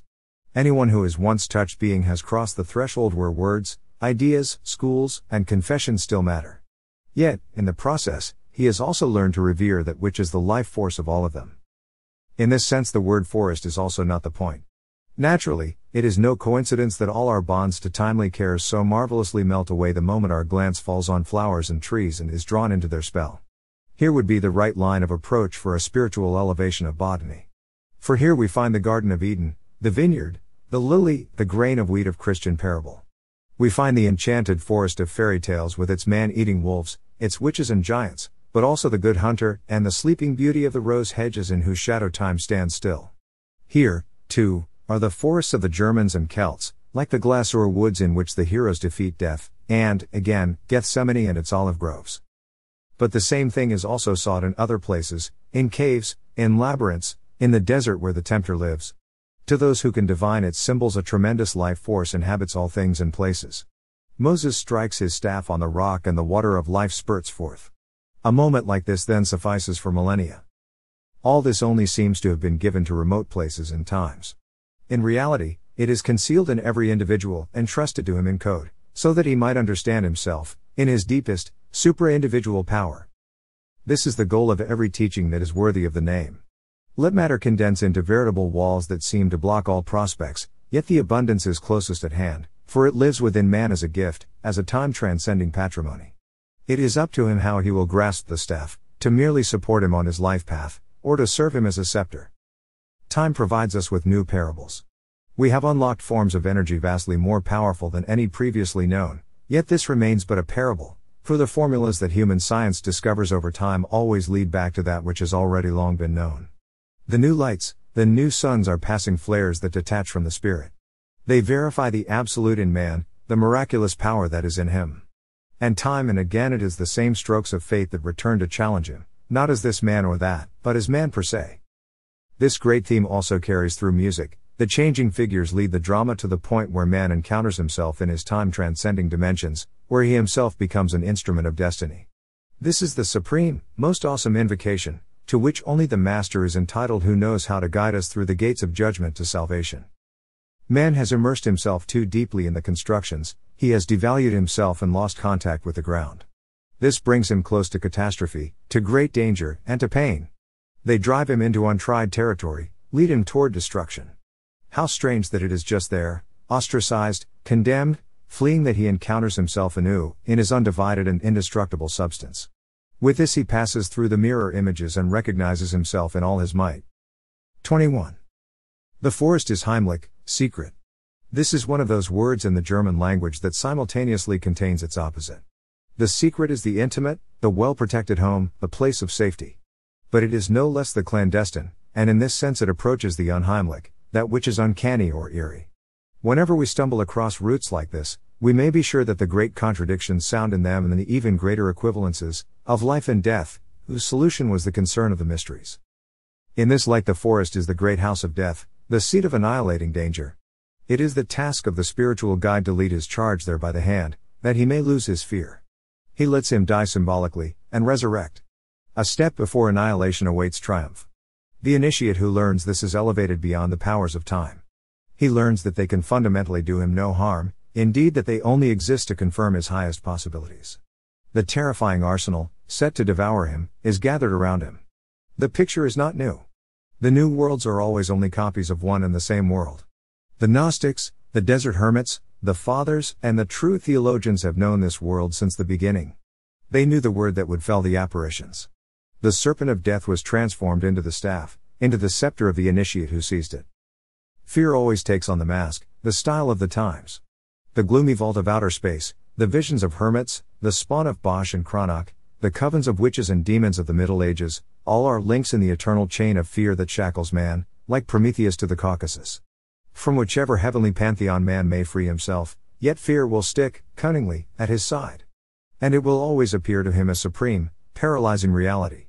A man may join the realms of rigorous knowledge and ridicule earlier spirits who were so terrified by Gothic schemas and infernal imagery. Yet he will hardly suspect that he is caught in the same chains. The phantoms that test him will naturally conform to the style of knowledge, will appear as scientific facts. The old forest may have become a managed woodland, an economic factor, yet a lost child still strays in it. Now the world is a battlefield for armies of microbes, the apocalypse threatens as it always did, only now as the doings of physics. The old delusions continue to flourish in psychoses and neuroses. Even the man-eating ogre can be recognized again through his transparent cloak, and not only as exploiter and taskmaster in the bone mills of our times. More likely he will appear as a serologist, sitting among his instruments and retorts and pondering how to use human spleen or breastbone to produce marvelous new medicines. We are back in the heart of Dahomey, in Old Mexico. This is all no less fictitious than the edifice of any other symbol world whose ruins we excavate from a pile of rubble. Like them, it too will pass away, crumble, and become incomprehensible to alien eyes. Then other fictions will rise from the inexhaustible womb of being, just as convincing, just as diverse and as flawlessly complete. It is advantageous that in our present condition we are at least not wasting away in complete torpor. For we ascend not only to great heights of self-awareness, but also to severe self-criticism. This a sign of high cultures, which raise their vaults above the dream world. Through our particular style, that of knowledge, we achieve insights analogous to the Indian image of the Veil of Maya, or to Zarathustra's teaching of the eternal recurrence of the same. Indian wisdom assigns even the rise and fall of divine realms to the world of illusion, to the foam of time. In this regard we cannot agree with Zimmer's view that a similar greatness of vision is absent in our times. It is merely that we grasp it in the style of knowledge, which passes everything through the pulverizing mill of epistemology. Here shimmer the very limits of time and space. The same process, perhaps still more condensed and farther reaching, is repeating today in the turn from knowledge to being. In addition, there is the triumph of cyclic conceptions in the philosophy of history. Of course, this must be complemented by a knowledge of historia in nous, that it is always the same theme, which is modified in endless variations of time and space. In this sense there exists not only a history of cultures but also of humanity, which, in its substance, in nous, is a history of man. It recurs in the course of each human life. With this we have returned to our theme. At all times, in all places, and in every heart, human fear is the same. It is the fear of destruction, the fear of death. We can already hear it in Gilgamesh, we hear it in Psalm 90, and to this day nothing has changed. To overcome the fear of death is at once to overcome every other terror, for they all have meaning only in relation to this fundamental problem. The forest passage is, therefore, above all a passage through death. The path leads to the brink of death itself, indeed, if necessary, it passes through it. When the line is successfully crossed, the forest as a place of life is revealed in all its preternatural fullness. The superabundance of the world lies before us. Every authentic spiritual guidance is related to this truth. It knows how to bring man to the point where he recognizes the reality. This is most evident where the teaching and the example are united, when the conqueror of fear enters the kingdom of death, as we see Christ, the highest benefactor, doing. With its death, the grain of wheat brought forth not 1,000 fruits, but fruits without number. The superabundance of the world was touched, which every generative act is related to as a symbol of time, and of time's defeat. In its train followed not only the martyrs, who were stronger than the Stoics, stronger than the Caesars, stronger than the 100,000 spectators surrounding them in the arena, there also followed the innumerable others who died with their faith intact. To this day this is a far more compelling force than it at first seems. Even when the cathedrals crumble, a patrimony of knowledge remains that undermines the palaces of the oppressors like catacombs. Already on these grounds we may be sure that the pure use of force, exercised in the old manner, cannot prevail in the long term. With this blood, substance was infused into history, and it is with good reason that we still number our years from this epochal turning point. The full fertility of theogony reigns here, the mythical generative power. The sacrifice is replayed on countless altars. In his poems Hölderlin saw Christ as the exaltation of Herculean and Dionysian power. Hercules is the original prince, on whom even the gods depend in their battle with the Titans. He dries out the swamps and builds canals, and, by defeating the fiends and monsters, he makes the wastelands habitable. He is first among the heroes, on whose graves the polis is founded, and by whose veneration it is preserved. Every nation has its Hercules, and even today graves form the central points from which the state receives its sacred luster. Dionysus is the master of ceremonies, the leader of the festive procession. When Hölderlin refers to him as the spirit of community, this community is to be understood as including the dead, indeed especially them. Theirs is the glow that envelopes the Dionysian celebration, the deepest fount of cheerfulness. The doors of the kingdom of death are thrown wide open, and golden abundance streams forth. This is the meaning of the grapevine, in which the powers of earth and sun are united, of the masks, of the great transformation and recurrence. Among men we remember Socrates, who provided a fruitful example not only for the Stoics but for intrepid spirits of all times. We may hold different views on the life and teachings of this man. His death, in any case, was among the greatest events. The world is so constituted that its passions and prejudices always demand a tribute in blood, and we should know that this will never be otherwise. The arguments may change, but ignorance will eternally hold court. Man is charged for being contemptuous of the gods, then for not bending to a dogma, and later again for having repudiated a theory. There exists no great word and no noble thought for which blood has not flowed. It is Socratic to understand that the judgment is invalid, to understand this in a more elevated sense than any merely human for and against can establish. The true judgment is spoken from the beginning, its purpose is to exalt the sacrifice. Therefore, if modern Greeks were ever to seek an appeal of this sentence, it would only be one more useless gloss on world history, particularly in a period in which the innocent blood flows in rivers. This trial is never-ending, and we met the Philistines sitting as its judges on every street corner today, in every parliament. That this could only change, since the earliest times, this thought has always distinguished superficial minds. Human greatness must ever and again be won anew. Victory comes when the assault of the ignoble is beaten back in one's own breast. Here is the authentic substance of history, in man's encounter with himself, that is, with his own divine power. Anyone aspiring to teach history should know this. Socrates called this most profound place, from which a voice advised and directed him, no longer even with words, his daimonion. We could also call it the forest. What would it now mean for a contemporary man to take his lead from the example of death's champion, of these gods, heroes, and sages? It would mean that he join the resistance against the times, and not merely against these times, but against all times, whose basic power is fear. Every fear, however distantly derived it may seem, is at its core the fear of death. If a man succeeds in creating breathing room here, he will gain freedom also in other spheres that are ruled by fear. Then he will fell the giants whose weapons are terror. This, too, has recurred again and again in history. It is in the nature of things that education today aims at precisely the opposite of this. Never have such strange ideas prevailed in the teaching of history as today. The intention in all systems is to inhibit any metaphysical influx, to tame and train in the interests of the collective. Even in circumstances where the Leviathan finds itself dependent on courage, on the battlefield for instance, it will seek to simulate a second, even more ominous threat to keep the fighter at his post. Such states depend on their police. The great solitude of the individual is a hallmark of our times. He is surrounded, encircled by fear, which pushes walls in against him on all sides.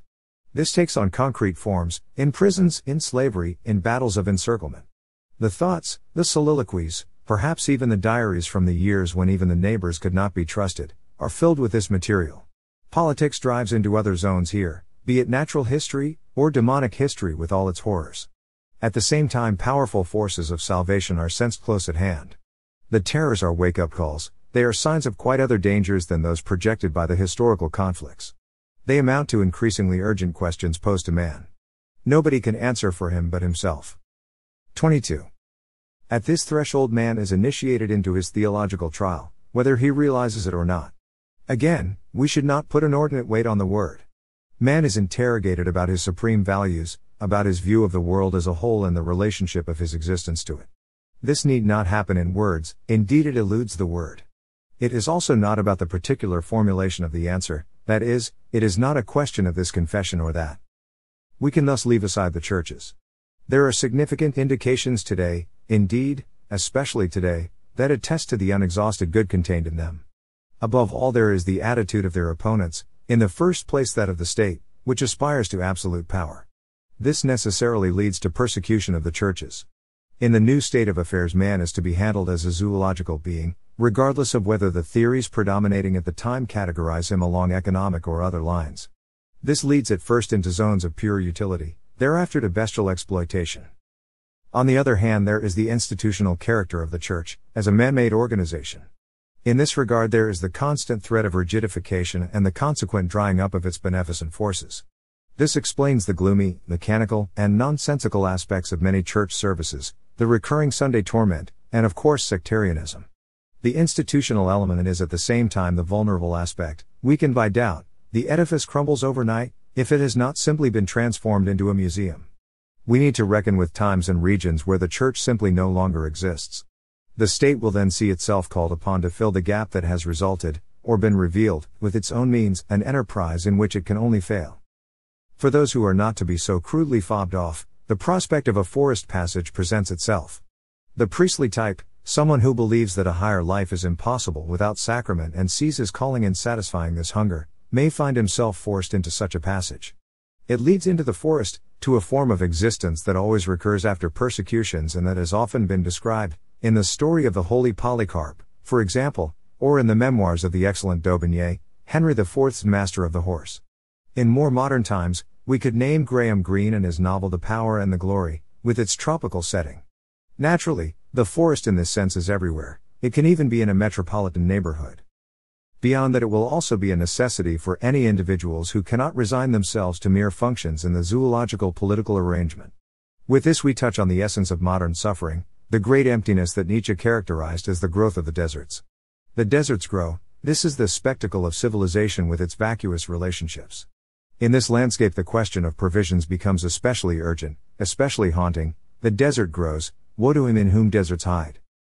It is a good thing if churches can create oases, but a better thing still if man does not content himself with that. The Church can provide assistance but not existence. Here, too, from an institutional perspective, we are still on the ship, still in motion. Peace lies in the forest. The decision takes place in man, and none can take it off his hands. The desert grows, the fallow and barren circles expand. First the meaningfully arranged quarters disappear, the gardens whose fruits we innocently fed on, the rooms equipped with well-proven instruments. Then the laws become questionable, the apparatuses double-edged. Woe to him in whom deserts hide, woe to him who carries within not one cell of that primal substance that ensures fertility, again and again. 23.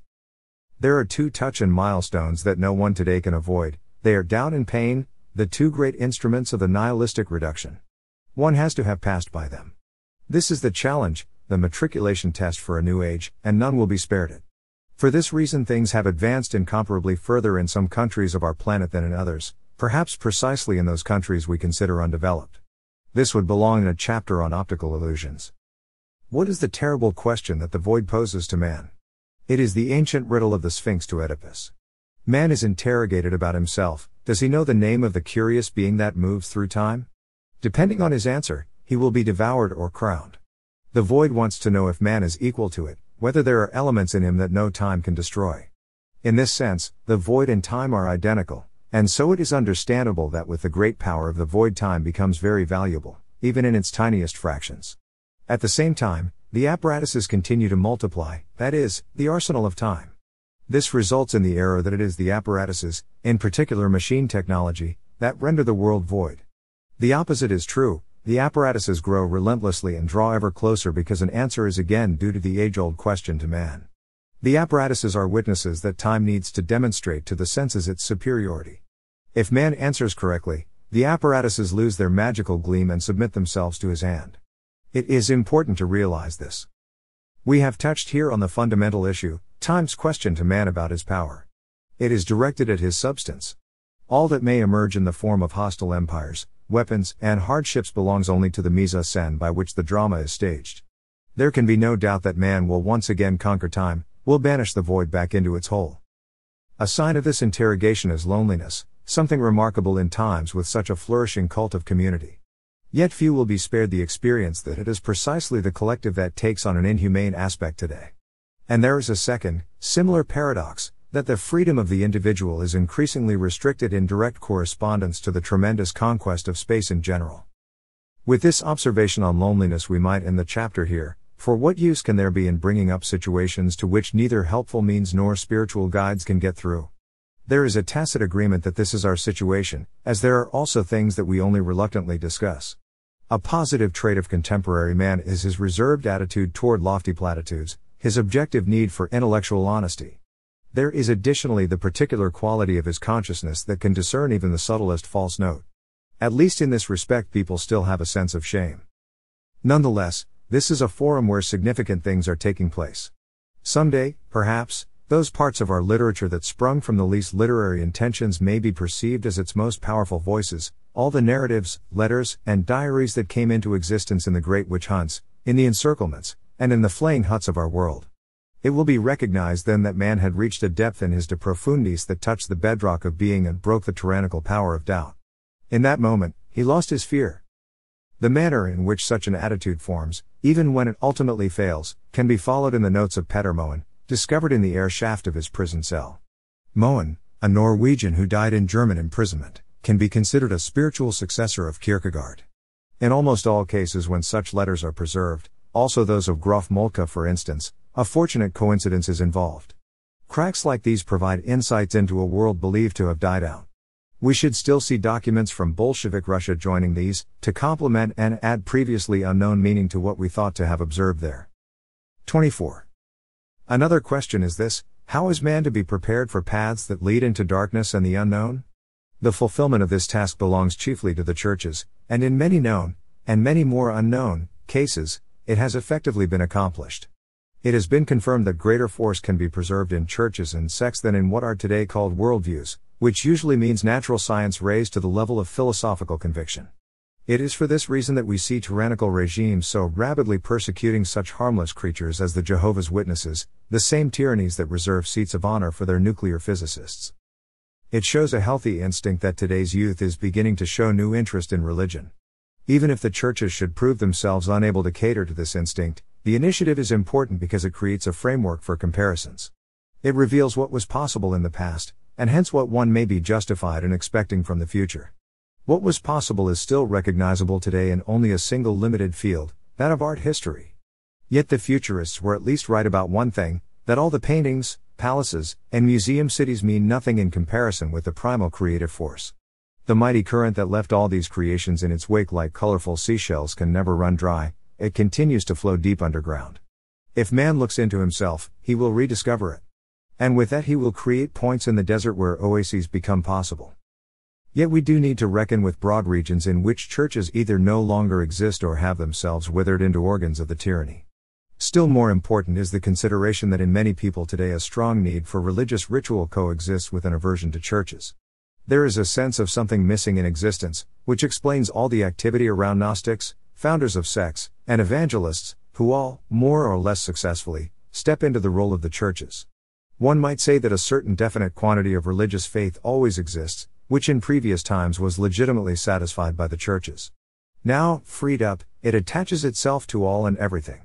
This is the gullibility of modern man, which coexists with a lack of faith. He believes what he reads in the newspaper but not what is written in the stars. The gap created here is perceptible even in fully secularized existence, and there is consequently no lack of attempts to close it with available means.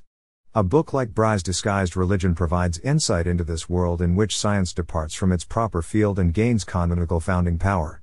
Often it is even the same individual in whom the science waxes and then wanes, as can be followed for instance in the careers of Haeckel or Dryas. Since the loss makes itself felt above all as suffering, it should not be surprising that doctors in particular apply themselves to the problem, with subtle systems for sounding the depths and therapies based on these. Among the most common category of patients that they seek to help are those who want to kill their fathers. Another type, those who have lost their fathers and suffer from an unawareness of their loss, will be sought in vain among their patients. This futility is with good reason, for medicine is impotent at this point. Certainly, there must be something of a priest in every good doctor, but the thought of taking over for the priest can only occur to doctors in times when the distinction between salvation and health has been lost. Therefore, we may think what we want about the various imitations of such spiritual instruments and forms as examinations of conscience, confession, meditation, prayer, ecstasy, and others. None of the imitations reach deeper than the symptoms, if they are not actually harmful. Attempts to refer back to higher worlds to which access has disappeared can only increase the inner erosion. A depiction of the suffering, a diagnosis, is more important, a precise circumscription of what has been lost. Curiously, This is more easily found in a convincing form in writers than in theologians, from Kierkegaard to Bernanos. As we said earlier, a balance remains open to this day only in art history. Now it is also necessary to make a balance visible for the human power of the individual. But we should not look to the field of ethics to fulfill this task, for it really lies in that of existence. A person scraping by, if not in an actual wasteland then in a wasted zone such as an industrial city, to whom a mere glimmer, a brief whiff of the immense power of being is imparted, such a person begins to sense that something is missing in his life. This is the prerequisite for him to start searching. Now it is important that it is a theologian who removes the scales from his eyes, because only in this way will this seeker have any prospect of reaching his goal. All other faculties, not to even mention the merely practical ones, would only send him off chasing mirages. Apparently, in the great syllabus of mankind there are a certain number of such pictures that must first be successfully passed, utopic passages, transfigured by the perspective of progress. Whether progress projects before man images of universal dominion, termite-like ideal states, or realms of eternal peace, where an authentic mandate is lacking, this will all prove illusionary. In this respect, the Germans have paid enormous dues for their apprenticeship, yet, if they are able to sincerely grasp these as such, it will prove to be well-spent capital. Theologians of today must be prepared to deal with people as they are today, above all with people who do not live in sheltered reserves or other lower pressure zones. A man stands before them who has emptied his chalice of suffering and doubt, a man formed far more by nihilism than by the church, ignoring for the moment how much nihilism is concealed in the church itself. Typically, this person will be little developed ethically or spiritually, however eloquent he may be in convincing platitudes. He will be alert, intelligent, active, skeptical, inartistic, a natural-born debaser of higher types and ideas, an insurance fanatic, someone set on his own advantage, and easily manipulated by the catchphrases of propaganda whose often abrupt turnabouts he will hardly perceive. He will gush with humanitarian theory, yet be equally inclined to awful violence beyond all legal limits or international law whenever a neighbor or fellow human being does not fit into his system. At the same time he will feel haunted by malevolent forces, which penetrate even into his dreams, have a low capacity to enjoy himself, and have forgotten the meaning of a real festival. On the other hand, it must be added that he enjoys the advantages of a peaceful age of technological comfort, that the average life expectancy has significantly risen, that the basic tenets of theoretical equality are universally recognized, and that, in some places at least, there are models to be studied of lifestyles that, in their comfort for all levels of society, their individual freedoms, and automatized perfection, have perhaps never existed before. It is not unthinkable that this lifestyle will spread after the Titanic era of technology has run its course. Just the same, man is suffering a loss, and this loss explains the manifest grayness and hopelessness of his existence, which in some cities and even in whole lands so overshadows life that the last smiles have been extinguished and people seem trapped in Kafkaesque underworlds. Giving this man an inkling of what has been taken from him, even in the best possible present circumstances, and of what immense power still rests within him, this is the theological task. A true theologian is someone who understands the science of abundance, which transcends mere economy, and who knows the mystery of the eternal springs, which are inexhaustible and always at hand.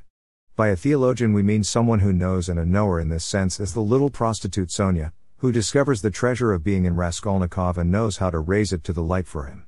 The reader senses that these gifts have been brought to the surface not for life alone but also for transcendence. This is the great aspect of this novel, indeed of all of Dostoevsky's work, which acts like a breakwater on which the errors of the times are pulverized. These are talents that emerge more clearly after every new catastrophe and in which the Russian pen has achieved world status. 25. In the vicinity of the zero meridian, where we still linger, faith no longer has value. Here it is evidence that is demanded. One could also say that at this point people have faith in evidence. A rising number of people seem to realize that the spiritual life, even seen from a technical perspective, has more effective forms at its disposal than military discipline, athletic training, or the routines of the work world. Ignatius knew this, and today this knowledge also sustains founders of sects and leaders of small circles whose intentions are difficult to judge. An example is Gurdjieff, from the Caucasus, a remarkable man in many ways.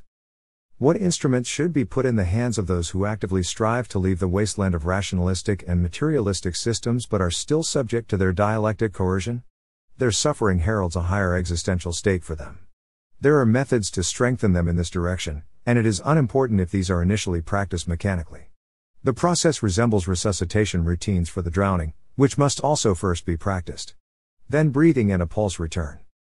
Here the possibility of a new order presents itself. As the Counter-Reformation corresponded in its essence to the Reformation and was invigorated by it, so we might imagine a spiritual movement that seeks out the terrain of nihilism and places itself in opposition to it, as a mirror image in being. As a missionary speaks to the natives in their language, so it is advisable to proceed with those raised with scientific jargon. Certainly, it becomes evident here that the churches have not kept pace with science.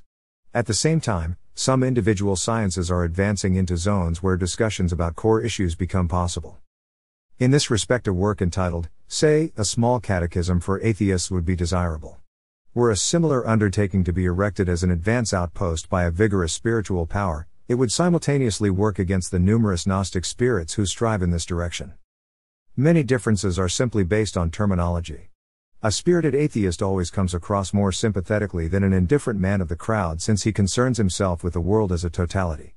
Moreover, such a person is not infrequently open to higher possibilities, which is why the 18th century atheists were truly powerful spirits, and more pleasant than those of the 19th century.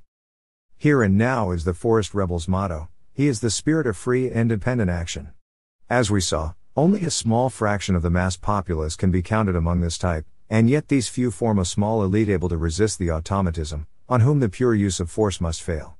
This is the old freedom in the garments of the new times, the substantial, elemental freedom that awakens in healthy populations when the tyranny of parties or foreign occupiers oppresses the land. It is not a merely protesting or emigrating freedom, but one set on taking up the fight. This distinction has an influence on the realm of faith. The forest rebel cannot permit himself the kind of indifference that, like small state neutrality and fortress confinement for political crimes, characterized the past period. The forest passage leads to difficult decisions. The task of the forest rebel is to stake out vis-à-vis the Leviathan the measures of freedom that are to obtain in future ages. He will not get by this opponent with mere ideas. The resistance of the forest rebel is absolute. He knows no neutrality, no pardon, no fortress confinement. He does not expect the enemy to listen to arguments, let alone act chivalrously. He knows that the death penalty will not be waived for him. The forest rebel comes to learn a new solitude, the kind of solitude that above all the satanically growing malevolence brings with it, its connection with science and mechanics, though this may not represent a new element, does introduce new phenomena into history. There is no reconciling all this with indifference. In this state of affairs one also cannot afford to wait for the churches, or for spiritual guides and books that might surface. Yet it does have the advantage of leading us beyond mere book knowledge, conditioned sentiments, and inherited beliefs, and onto firmer ground. This effect was already apparent in the difference between the two world wars, at least regarding German youth. After 1918, a strong spiritual current could be observed, which led to an unfolding of talents everywhere. Now it is above all the silence that is conspicuous, particularly the silence of the youth, despite the many extraordinary things they witnessed in the cauldrons and murderous imprisonments of their wartime experience. This silence weighs more than any development of ideas, more even than any works of art. They observed more than just the collapse of the national states. Though this contact with nothingness, even the naked, unadorned nothingness of our century, has been depicted in a row of clinical reports, we should expect it to bear still other fruits. 27. We have repeatedly used the image of man's meeting with himself. Indeed, it is important for anyone intending to undertake a risky venture that he first gain a precise idea of himself.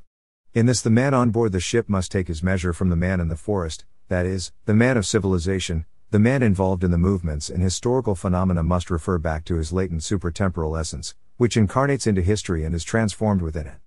A venture of this kind will appeal to strong spirits like the forest rebel. In this process, the mirror image contemplates the primal image, from which it emanates and in which it is inviolable, or, equivalently, the inherited being remembers that which underlies all inheritance. This is a solitary meeting, and therein lies its fascination. No notary, priest, or dignitary will be in attendance. In this solitude man is sovereign, assuming that he has recognized his true station. He is the Son of the Father, Lord of the earth, the issue of a miraculous creation. In such encounters the social element also retreats into the background. As in the most ancient times, man reclaims the priestly and knightly powers for himself. He leaves behind the abstractions, the functions, and work divisions, and places himself in relation to the whole, to the absolute, and a profound happiness lies in this. Clearly, there will also be no doctors at this meeting. In regard to health, the primal image that each of us carries within is our invulnerable body, created beyond time and its perils, which radiates into its corporeal manifestation and is also a factor in its healing. Powers of creation have a role in every cure. In the now rare condition of perfect health, man is also aware of this higher form in whose aura he is visibly enclosed. In Homer we still encounter a familiarity with this freshness, it animates his world. We find it associated with a free and open cheerfulness, and the nearer the heroes draw to the gods, so do they gain invulnerability, their bodies become more spiritual. Today, too, the cure originates in the numinous, and it is important that man allows himself to be guided by it, at least intuitively. It is the patient, and not the doctor, who is sovereign, who provides the cure, which he dispenses from residences that are out of all harm's reach. He is lost only if he loses access to these sources. In his death throes a man often resembles someone astray and in search of something. He will find the exit, whether in this world or another. People have been cured whom the doctors had written off, but none who gave themselves up for dead. Avoiding doctors, trusting the truth of the body, and keeping an ear open to its voice, this is the best formula for the healthy. This is equally valid for the forest rebel, who must be prepared for situations in which any sickness, aside from the deadly ones, would be a luxury. Whatever opinion one may hold of the world of health plans, insurance, pharmaceutical firms, and specialists, the person who can dispense with all of this is the stronger for it. A dubious development to be wary of in the highest degree is the constantly increasing influence that the state is beginning to have on health services, usually under philanthropic pretexts. Moreover, given the widespread release of doctors from their doctor-patient confidentiality obligations, a general mistrust is also advisable for consultations. It is impossible to know which statistics one will be included in, also beyond the health sector.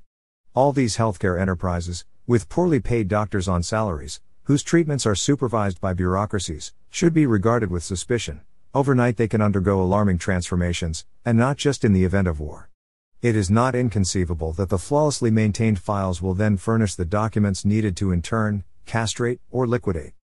The enormous popularity enjoyed by charlatans and miracle workers today is not only explained by the gullibility of the masses, it also reflects their mistrust of the medical industry and in particular of the manner in which it is becoming automated.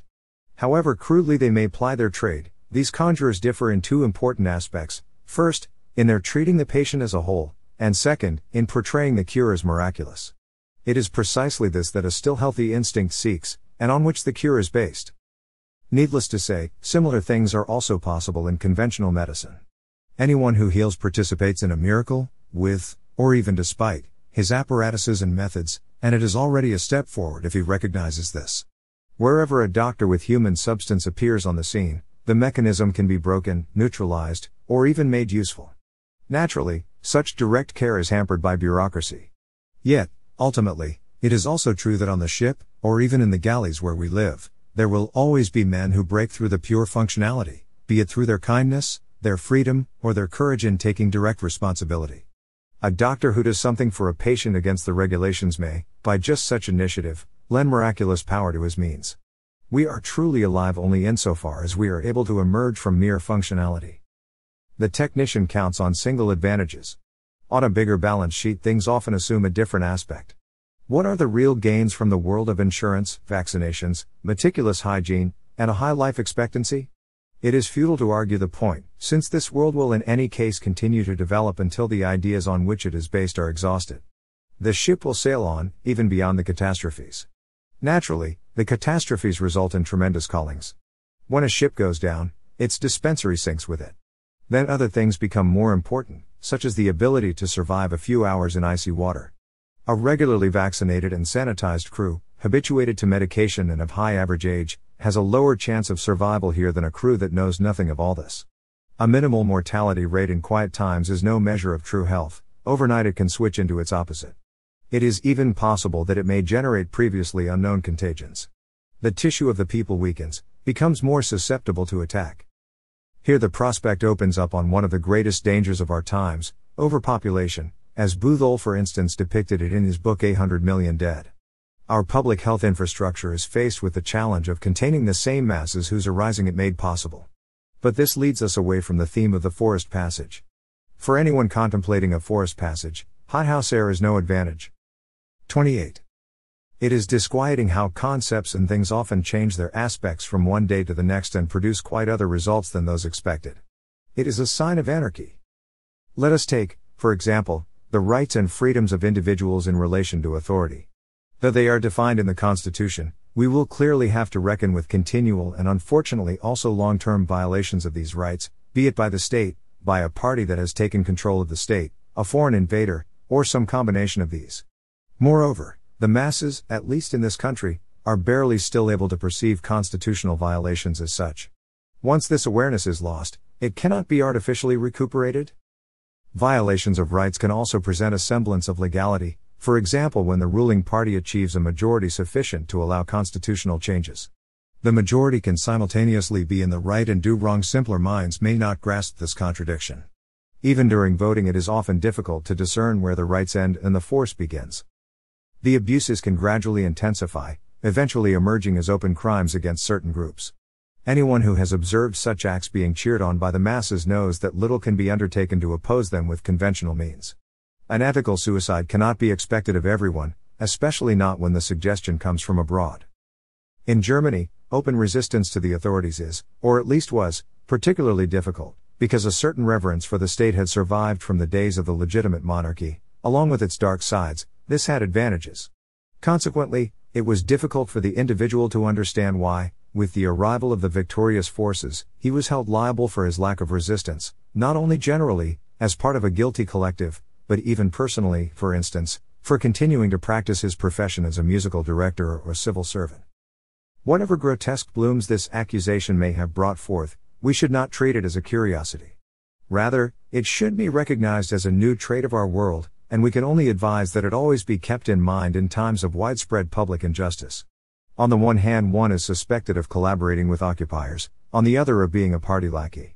Situations thereby arise in which the individual is trapped between Scylla and Charybdis. He is threatened with liquidation through both involvement and non-involvement.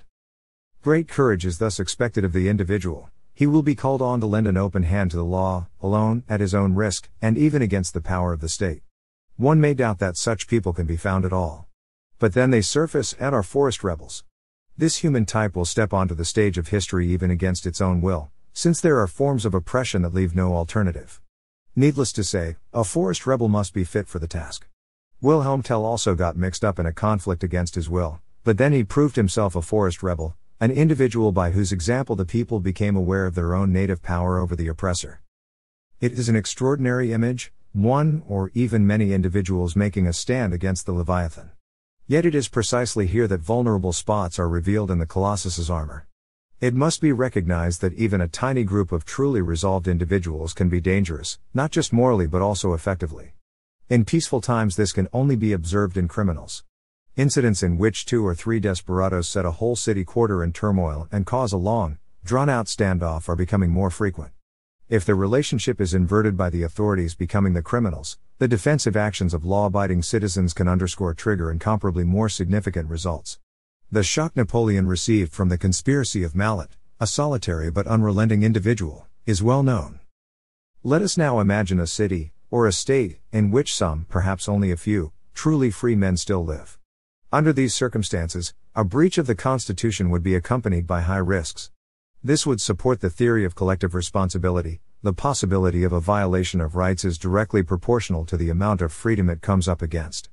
An assault on the inviolability, on the sacredness of the home, would have been impossible in old Iceland in the way it was carried out in 1933, among 1 million inhabitants of Berlin, as a purely administrative measure. A laudable exception deserves mention here, that of a young social democrat who shot down half a dozen so-called auxiliary policemen at the entrance of his apartment. He still partook of the substance of the old Germanic freedom, which his enemies only celebrated in theory. Naturally, he did not get this from his party's manifesto, and he was certainly also not of the type Léon Bloy describes as running to their lawyer while their mother is being raped. If we assume that we could have counted on just one such person in every street of Berlin, then things would have turned out very differently than they did. Long periods of peace foster certain optical illusions. One is the conviction that the inviolability of the home is grounded in the Constitution, which should guarantee it. In reality, it is grounded in the family father, who, sons at his side, fills the doorway with an axe in his hand.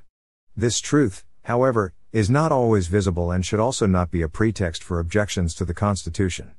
The old saying holds that the man is guarantor of his oath, not the oath of the man. This is one ground why new legislation meets with so little participation from the people. The apartment story has a healthy ring to it, only we live in times in which one official passes the buck to the other. The Germans have been reproached, perhaps justifiably, for not opposing the officially sanctioned violence with enough resistance. But they did not yet know the rules of the game, and also felt threatened from other quarters where there was no talk of inviolable rights, neither then nor now. The middle position is always subject to a double threat. It has the advantage, but also the disadvantage, of being both this and that. All the Germans who fell, unarmed and desperate situations, defending their women and children are to this very day barely considered. Their solitary ends too will be known, their weight will also be thrown onto the balance. We, on the other hand, must take care that the spectacle of unopposed violence does not repeat. 29. In the event of a foreign invasion, the forest passage presents itself as a possible military tactic. This is true above all for weakly or wholly unarmed states. As with the churches, so too with armaments, the forest rebel does not need to know if or to what degree they have been perfected, nor even if they are present at all. These questions are relevant only on the ship. A forest passage can be realized anywhere, at any time, also against vastly superior forces. In the latter case, it will even be the only possibility of resistance. The forest rebel is no soldier. He does not know the military life and its discipline. His life is at once freer and harder than the soldierly one. Forest rebels are recruited from the ranks of those resolved to fight for freedom, even when the outlook is hopeless. In the ideal case, their personal freedom coincides with the liberation of their land. This is one of the great advantages of free peoples. The longer a war goes on, the greater its significance. Also dependent on the forest passage are those individuals for whom other forms of existence have become impossible.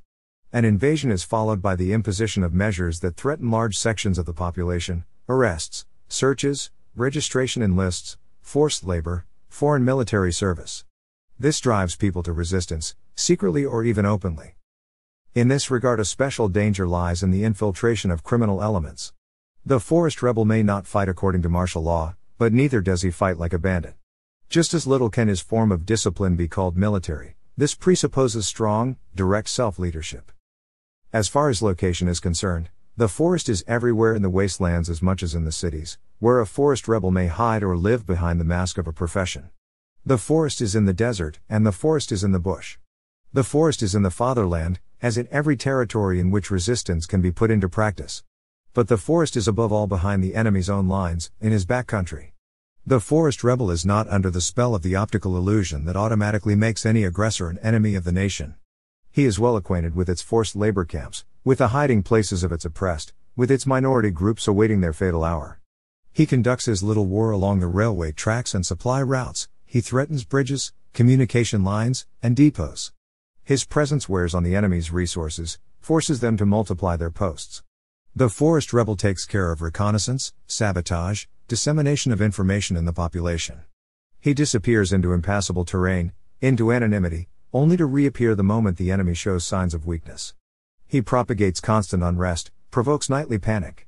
He can lay whole armies lame, as happened to the Napoleonic army in Spain. The forest rebel has no access to powerful means of combat, but he knows how a daring strike can destroy weapons that cost millions. He knows their tactical vulnerabilities, the cracks in their armor, where they are inflammable.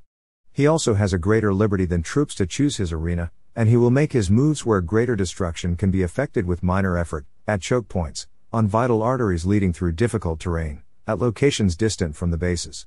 Every advance arrives at extreme points where men and means become precious due to the great length of the supply lines. Every front fighter is supported by another 100 in the rear, and this one comes up against the forest rebel. We are back to our ratio.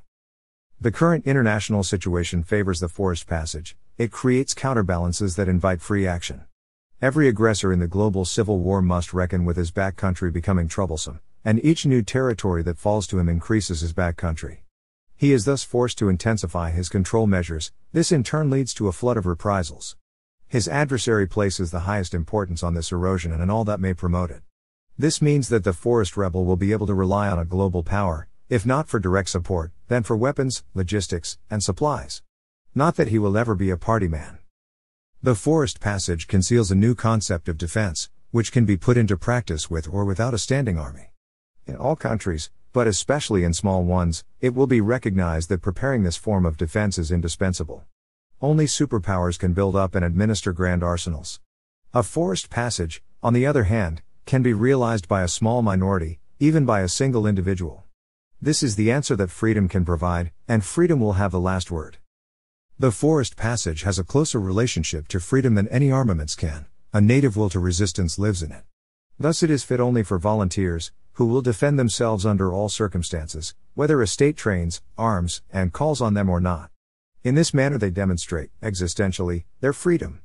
The state cannot boast of an equivalent consciousness and so drops into a subordinate role, becomes a satellite. Freedom is today's great theme. It is this force that will conquer fear. Freedom is the main subject of study for the free human being, and this includes the ways in which it can be effectively represented and manifested in resistance. We will not go into these details. Fear already diminishes when an individual is made aware in advance of his role in case of catastrophe. Catastrophes must be practiced for, as an emergency drill is practiced before embarking on a cruise.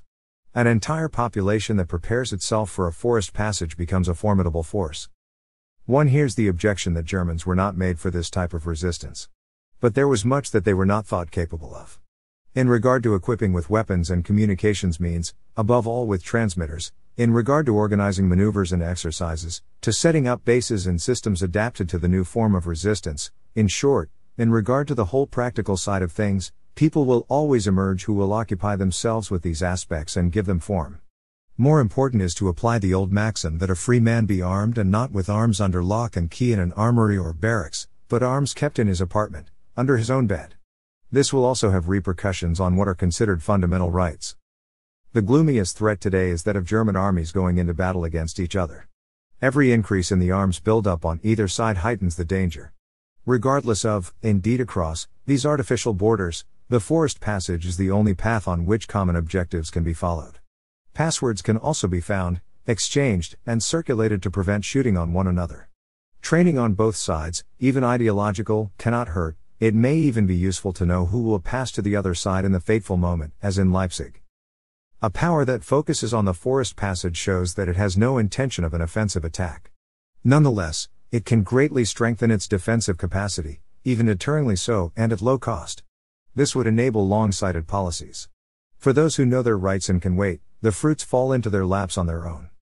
We want to touch here on the possibility that the forest passage, as a path of mutual acknowledgement between necessity and freedom, could have repercussions on the army by allowing a return into history of the primal forms of resistance from which the military forms emerged. Whenever supreme danger reopens the naked issue of to be or not to be, freedom is elevated from the merely legalistic sphere to a more sacred plane where fathers, sons, and brothers are reunited. The military model cannot hold its own here. The prospect of empty routine taking over is more dangerous than being unarmed. But this is not a question that concerns the forest passage as such. In the forest passage the individual determines the manner in which he will safeguard freedom. If he decides to serve, the army discipline will be transformed into freedom, will become merely one of its forms, one of its means. A free man gives the weapons their meaning. 30. Like all the estate-based forms, so too the military is being recast with a specialized work character, that is, it too is being converted into a technical function. Of Hercules' labors, it is essentially the first that has been left for the soldier. From time to time he has to clean out the Augean stable of politics. In this occupation it is becoming increasingly difficult to keep clean hands and to conduct war in a manner sufficiently distinguished from the handiwork of the police, on the one hand, and that of the butchers, and even the human flayers, on the other. But this is of less concern to the new commanders than spreading fear at any cost. In addition, new inventions are driving war into zones where limits no longer exist, and the new weapons have abolished all distinctions between combatants and non-combatants. The premise on which the estate consciousness of the soldier subsists disappears therewith, and the decline of chivalric forms follows hand in hand. A Bismarck could still decline to act on proposals to bring Napoleon III to trial. As the adversary he did not consider himself authorized for this role. Since then it has become customary to legally prosecute the defeated. The disputes associated with such verdicts are superfluous and without foundation. Factions are in no position to judge, they thereby only perpetuate the violence. They also deprive the guilty of the tribunal they deserve. We live in times in which war and peace are difficult to distinguish from one another. Subtle shadings blur the borders between duty and crime. This can deceive even sharp eyes, because the disorientation of the times, the global guilt, spills over into the individual cases. The situation is aggravated by a lack of genuine sovereigns and by the fact that today's powerful have all risen through the ranks of the factions. The capacity for acts directed at the whole, such initiatives as peace treaties, decrees, festivals, donations, and accretions, is thereby impaired from the start. Instead, the ruling powers intend to live off the whole.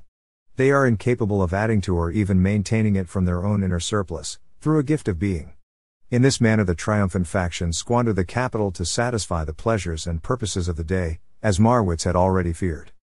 The only consolation in this spectacle is its descending movement in a definite direction and with definite goals.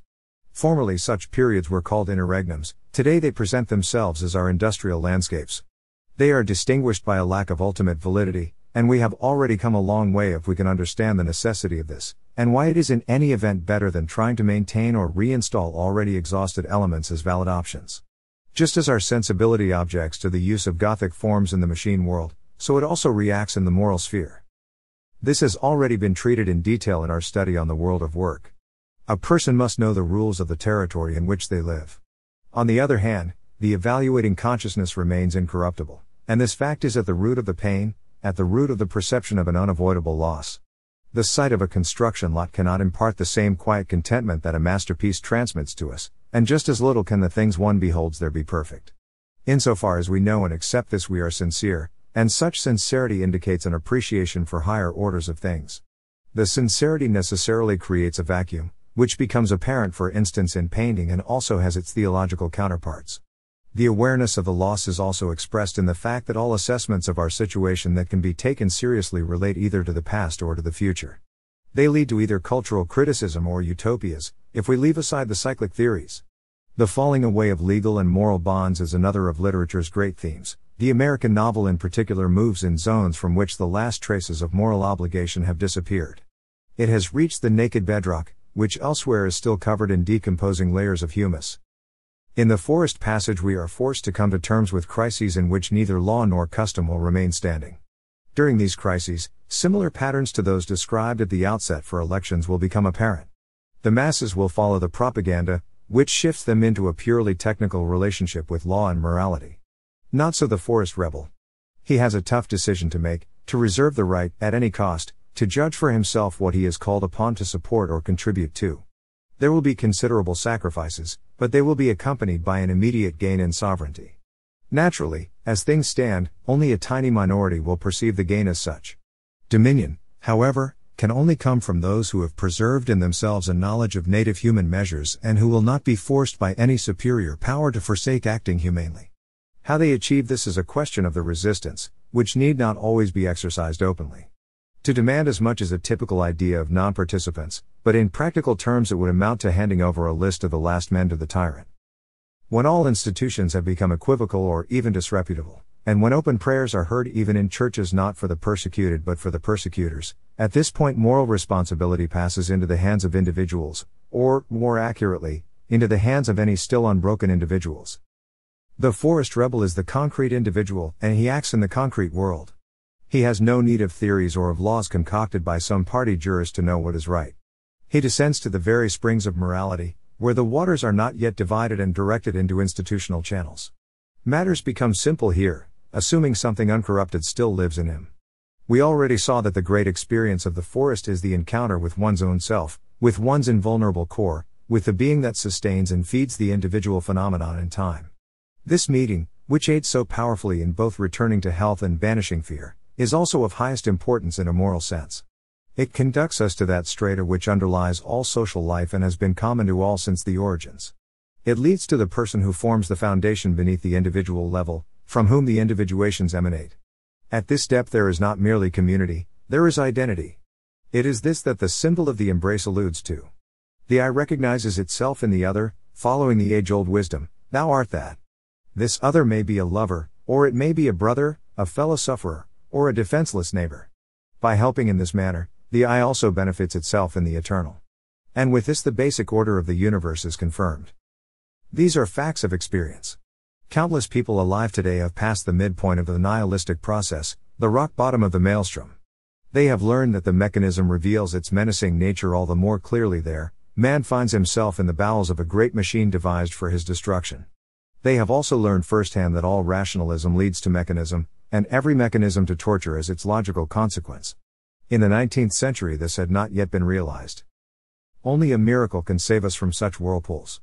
This miracle has happened, even countless times, when a man stepped out of the lifeless numbers to extend a helping hand to others. This has happened even in prisons, indeed especially there. Whatever the situation, whoever the other, the individual can become this fellow human being, and thereby reveal his native nobility. The origins of aristocracy lay in giving protection from the threat of monsters and demons. This is the hallmark of nobility, and it still shines today in the guard who secretly slips a piece of bread to a prisoner. This cannot be lost, and on this the world subsists. These are the sacrifices on which it rests. 31. As we see, predicaments arise that demand an immediate moral decision, and this is most true where the vortex is deepest and most turbulent. This has not been, and will not always be the case. Generally speaking, the institutions and the rules associated with them provide navigable terrain. What is legal and moral lies in the wind. Naturally, abuses occur, but there are also courts and police. This changes when morality is substituted by a subspecies of technology, that is, by propaganda, and the institutions are transformed into weapons of civil war. The decision then falls to the individual, as an either-or, since a third position, neutrality, is excluded. From this point forward, a particular form of infamy lies in non-participation, but also in making judgments from a non-participating position. The ruling powers, in their changing incarnations, also confront the individual with an either-or. This is the curtain of time, which rises perpetually on the same, ever-recurring spectacle. The figures appearing on the curtain are not the most important point. The either-or facing the individual has a quite different aspect. He is led to the point where a choice must be made between his directly bestowed human nature and the nature of a criminal. How will the individual stand up to this interrogation? Our future hangs in the balance on just this point. Perhaps it will be decided just where the darkness appears blackest. Alongside the autonomous moral decision, crime forms the other option for preserving sovereignty in the midst of the loss, in the midst of the nihilistic undermining of being. The French existentialists recognize this much correctly. Crime has nothing to do with nihilism, on the contrary, it offers a refuge from nihilism's destructive erosion of self-awareness, a way out of the wastelands to which it leads. Chamfort already said, L'homme, dans l'état actuel de la société, me paraît plus corrompu par sa raison que par ses passions. This probably also explains the cult of crime that is so characteristic of our times. Its dimensions and extent are easily underestimated. We get a good idea of its significance by regarding literature with this in mind, and not merely the lower genres, such as cinema and comic books, but also world literature. It would be no exaggeration to say that 3/4 of it deals with criminals, with their deeds and their milieu, and that its appeal lies precisely there. This indicates how far the law has become dubious. People have a sense of being under foreign occupation, and in this relation the criminal appears a kindred soul. When the bandit Giuliano, a thief and multiple murderer, was hunted down in Sicily, a sense of condolence spread across the land. An experiment in living a free life in the wild had failed. This touched every soul in the grey masses and only strengthened their sense of entrapment. This process leads to a heroising of wrongdoers. It also creates the ambiguous moral shadow that lies on all resistance movements, and not only on them. In our present age, each day can bring shocking new manifestations of oppression, slavery, or extermination, whether aimed at specific social groupings or spread over entire regions. Exercising resistance to this is legal, as an assertion of basic human rights, which, in the best cases, are guaranteed in constitutions but which the individual has nevertheless to enforce.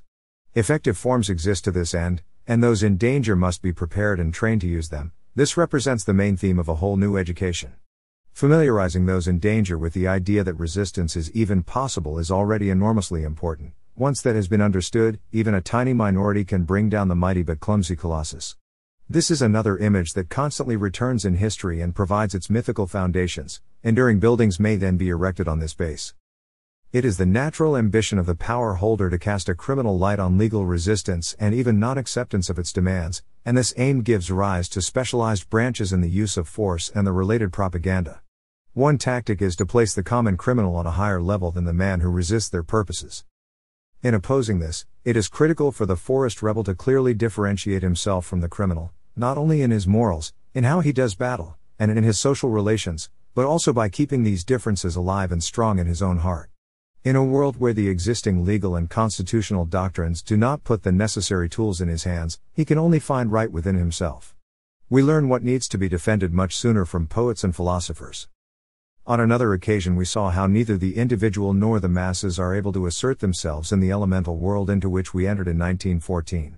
However, this does not imply that man as a free and individual being will disappear. Rather, he must plumb the depths that lie beneath the surface of his individuality. There he will find means that have been submerged since the wars of religion. He will undoubtedly emerge from these titanic realms adorned with the jewels of a new freedom. But this can only be won by sacrifice, because freedom is precious and may demand that precisely one's individuality, perhaps even one's skin, be offered as a tribute to time. Each individual must know if freedom is more important to them, know whether they value how they are more than that they are. The real issue is that the great majority of people do not want freedom, are actually afraid of it. One must be free in order to become free, because freedom is existence. It is above all a conscious consent to existence, and the desire, perceived as a personal destiny, to manifest it. At this point man is free, and this world filled with oppression and oppressive agents, can only serve to make his freedom visible in all its splendor, just as a great mass of primary rock produces crystal through its high pressure. This new freedom is the old freedom, is absolute freedom cloaked in the new garments of the times. To lead it to victory, again and again, despite all the wiles of the zeitgeist, this is the meaning of the historical world. 32. It has been noted that the basic sentiment of our epoch is hostile to property, and disposed to intervene in ways that harm not only the concerned parties but also the whole. Before our eyes, fields that sustained owners and tenants for 30 generations are carved up in a manner that leaves everyone hungry, forests that supplied wood for millennia are laid level, and from one day to the next the goose that laid the golden eggs is slaughtered and its flesh used to cook a broth that is shared with all but satisfies none. We had best reconcile ourselves to this spectacle, although large repercussions may be expected from it since it introduces intelligent but rootless new strata into society. In this respect some extraordinary prognoses may be ventured, particularly for England. On the one hand the attack is ethical, since the old formulation property is theft has in the meantime become a universally recognized platitude. Everyone can have a good conscience regarding a property owner, while the owner himself has long since become uncomfortable in his own skin. Then there are the catastrophes, the wars, the tremendously increased revenues generated by technology. All this not only indicates a living off capital, it leaves no other choice. It is not for nothing that we build missiles that each cost more than a whole princedom once did. The phenomenon of the dispossessed, the proletariat, has imperceptibly taken on new characteristics. The world fills with new incarnations of suffering, the exiled, the ostracized, the violated, those robbed of their homeland and piece of earth, or brutally cast into the deepest abysses. These are our modern catacombs, and they are not opened by occasionally allowing the dispossessed to vote on how their misery is to be managed by the bureaucracy. Germany today is rich in the dispossessed and disenfranchised. In this sense it is the richest country on the planet. This is a wealth that may be utilized for better or for worse. Great momentum dwells in any movement supported by the dispossessed, but there is also the danger of it merely leading to a redistribution of injustice. This would be a never-ending spiral. Only those able to climb to a new moral floor in the edifice of the world can elude the spell of pure force. Alongside new denunciations, a new reading of the old property as theft is in the making. Theories like these are more cutting on the part of the plundered than that of the plunderer, who exploits them to secure his spoils. Long since satiated, he devours his way into new spaces. However, other lessons may also be drawn from our epoch, and the events have certainly not passed without leaving traces. This is true above all for Germany, where the onslaught of images was particularly forceful. It brought profound changes with it. Such changes are only formulated into theories at a later stage. First they act on character. This also holds true for the verdict on property. It separates itself from the theories. As it became evident what property really is, the economic theories passed into second rank.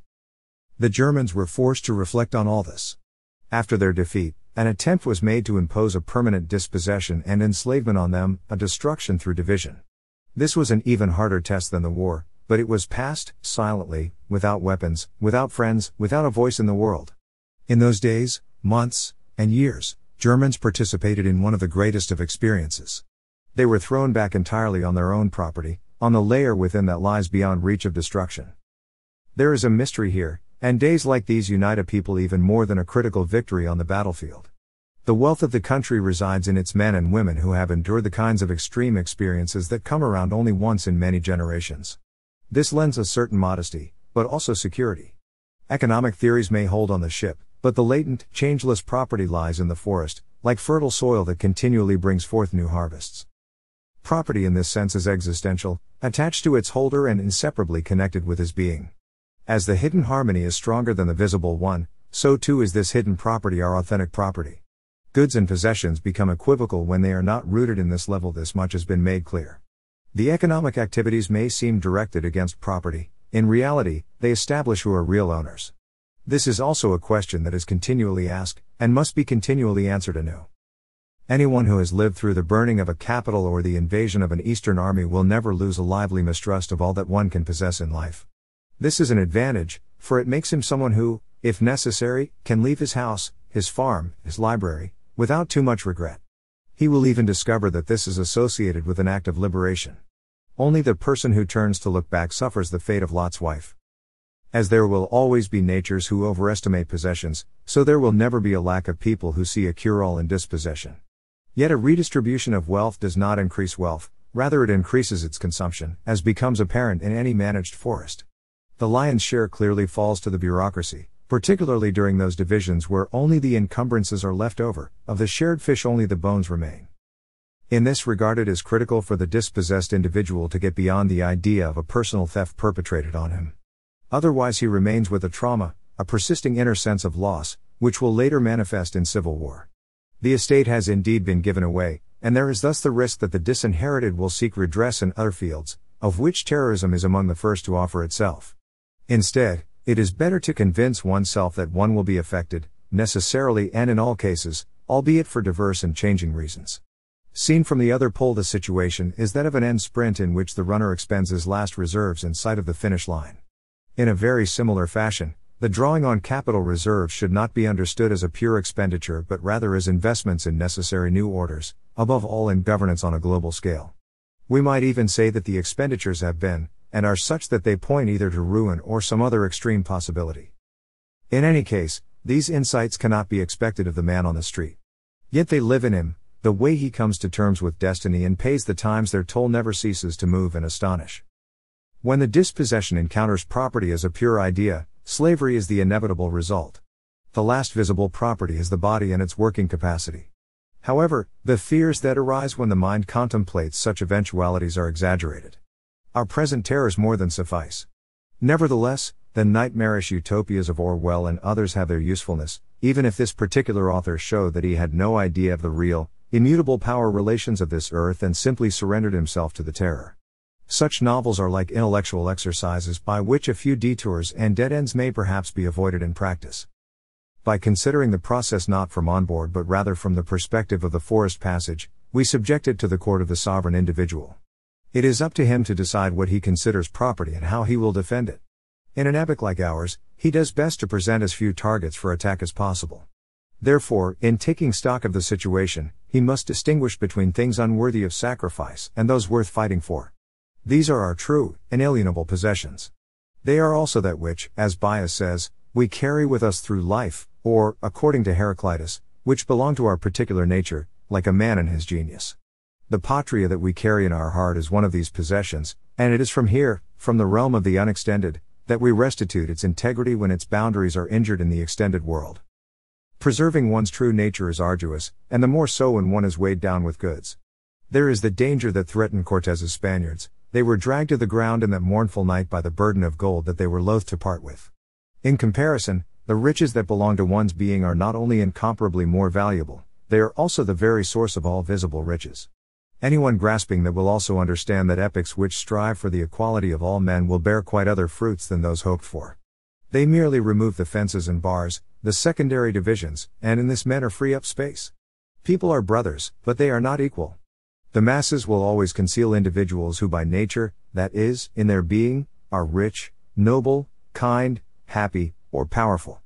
Abundance will flow their way to the same degree that the deserts grow. This leads to new powers and riches, to new distributions. To an impartial observer it may also become apparent that a latent, benevolent power is concealed in property, which benefits not only its owner. Man's nature is not only that of creator, it is also that of destroyer, it is his daimonion.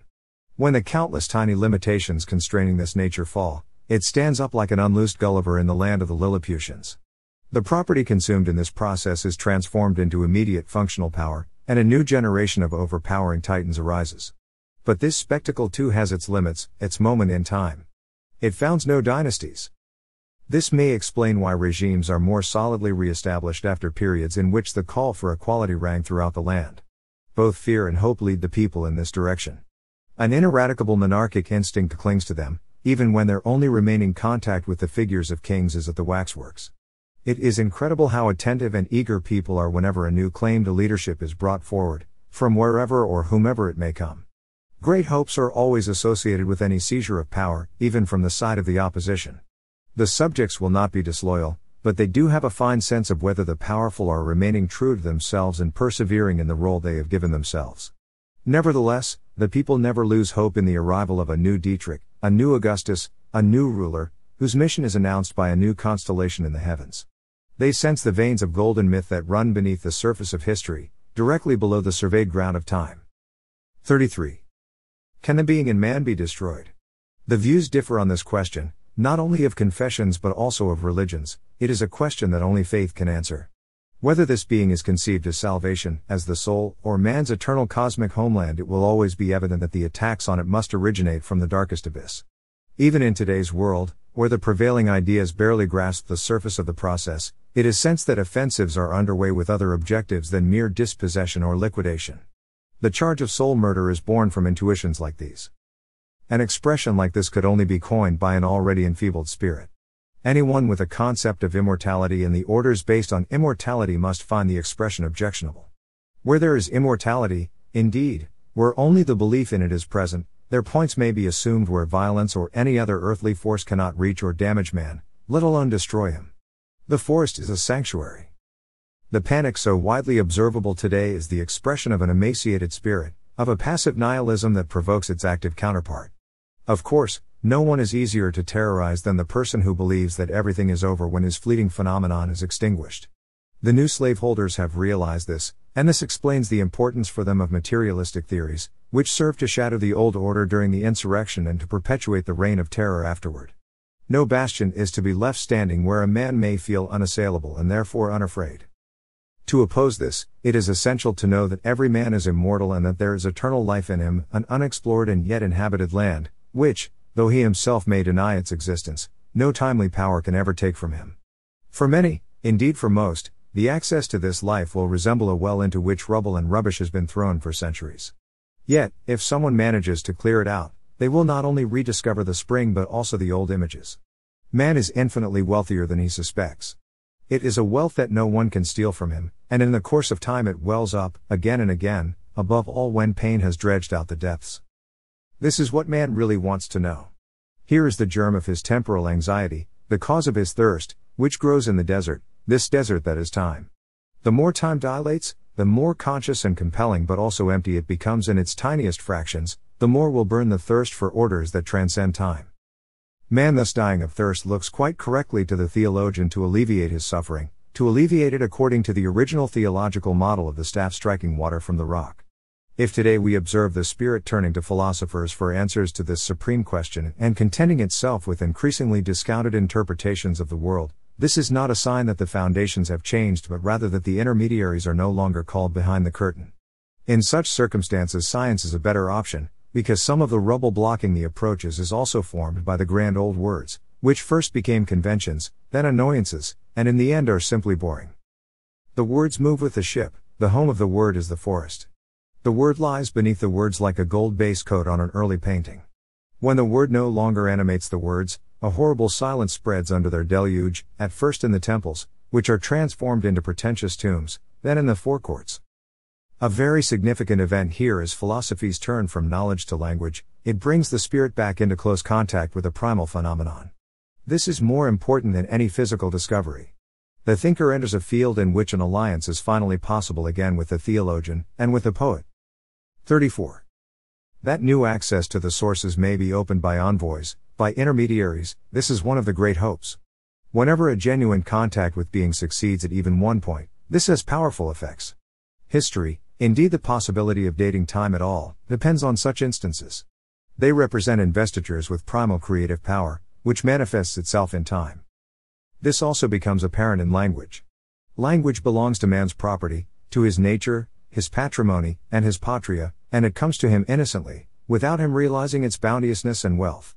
Language is more than a garden whose airs will be refreshed by its flowers and fruits long into old age, it is also one of the great forms for all goods in general. As light makes the world and its forms visible, so language makes their inner nature comprehensible and as indispensable as a key to their treasures and secrets.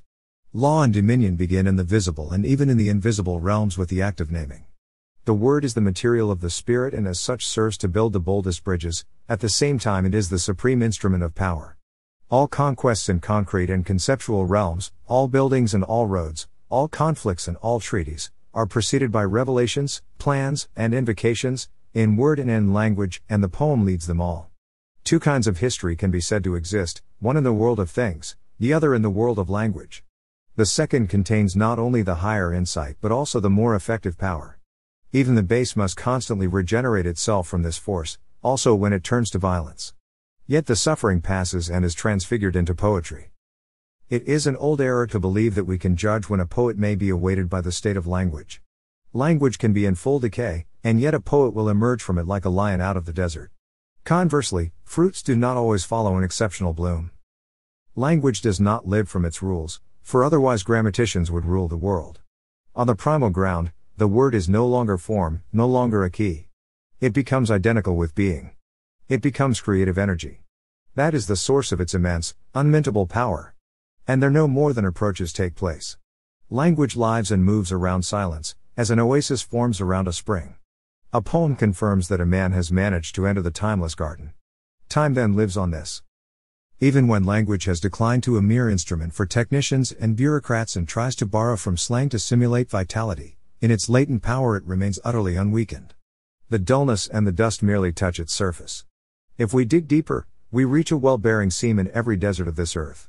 And with these waters new fertility rises to the surface. Summary. 1. The questions put to us are simplified and made more incisive. 2. They drive us to an either or decision, as revealed in elections. 3.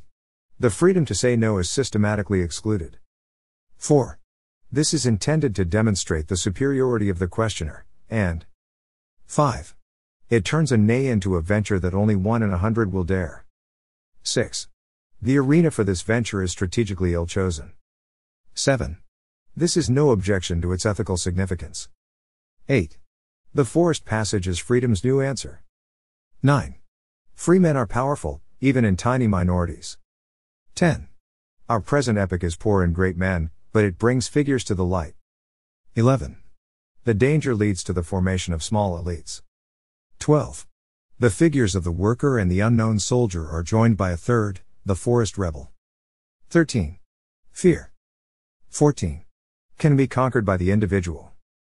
15. Once he realizes his power. 16. The forest passage, as free action in the face of catastrophe.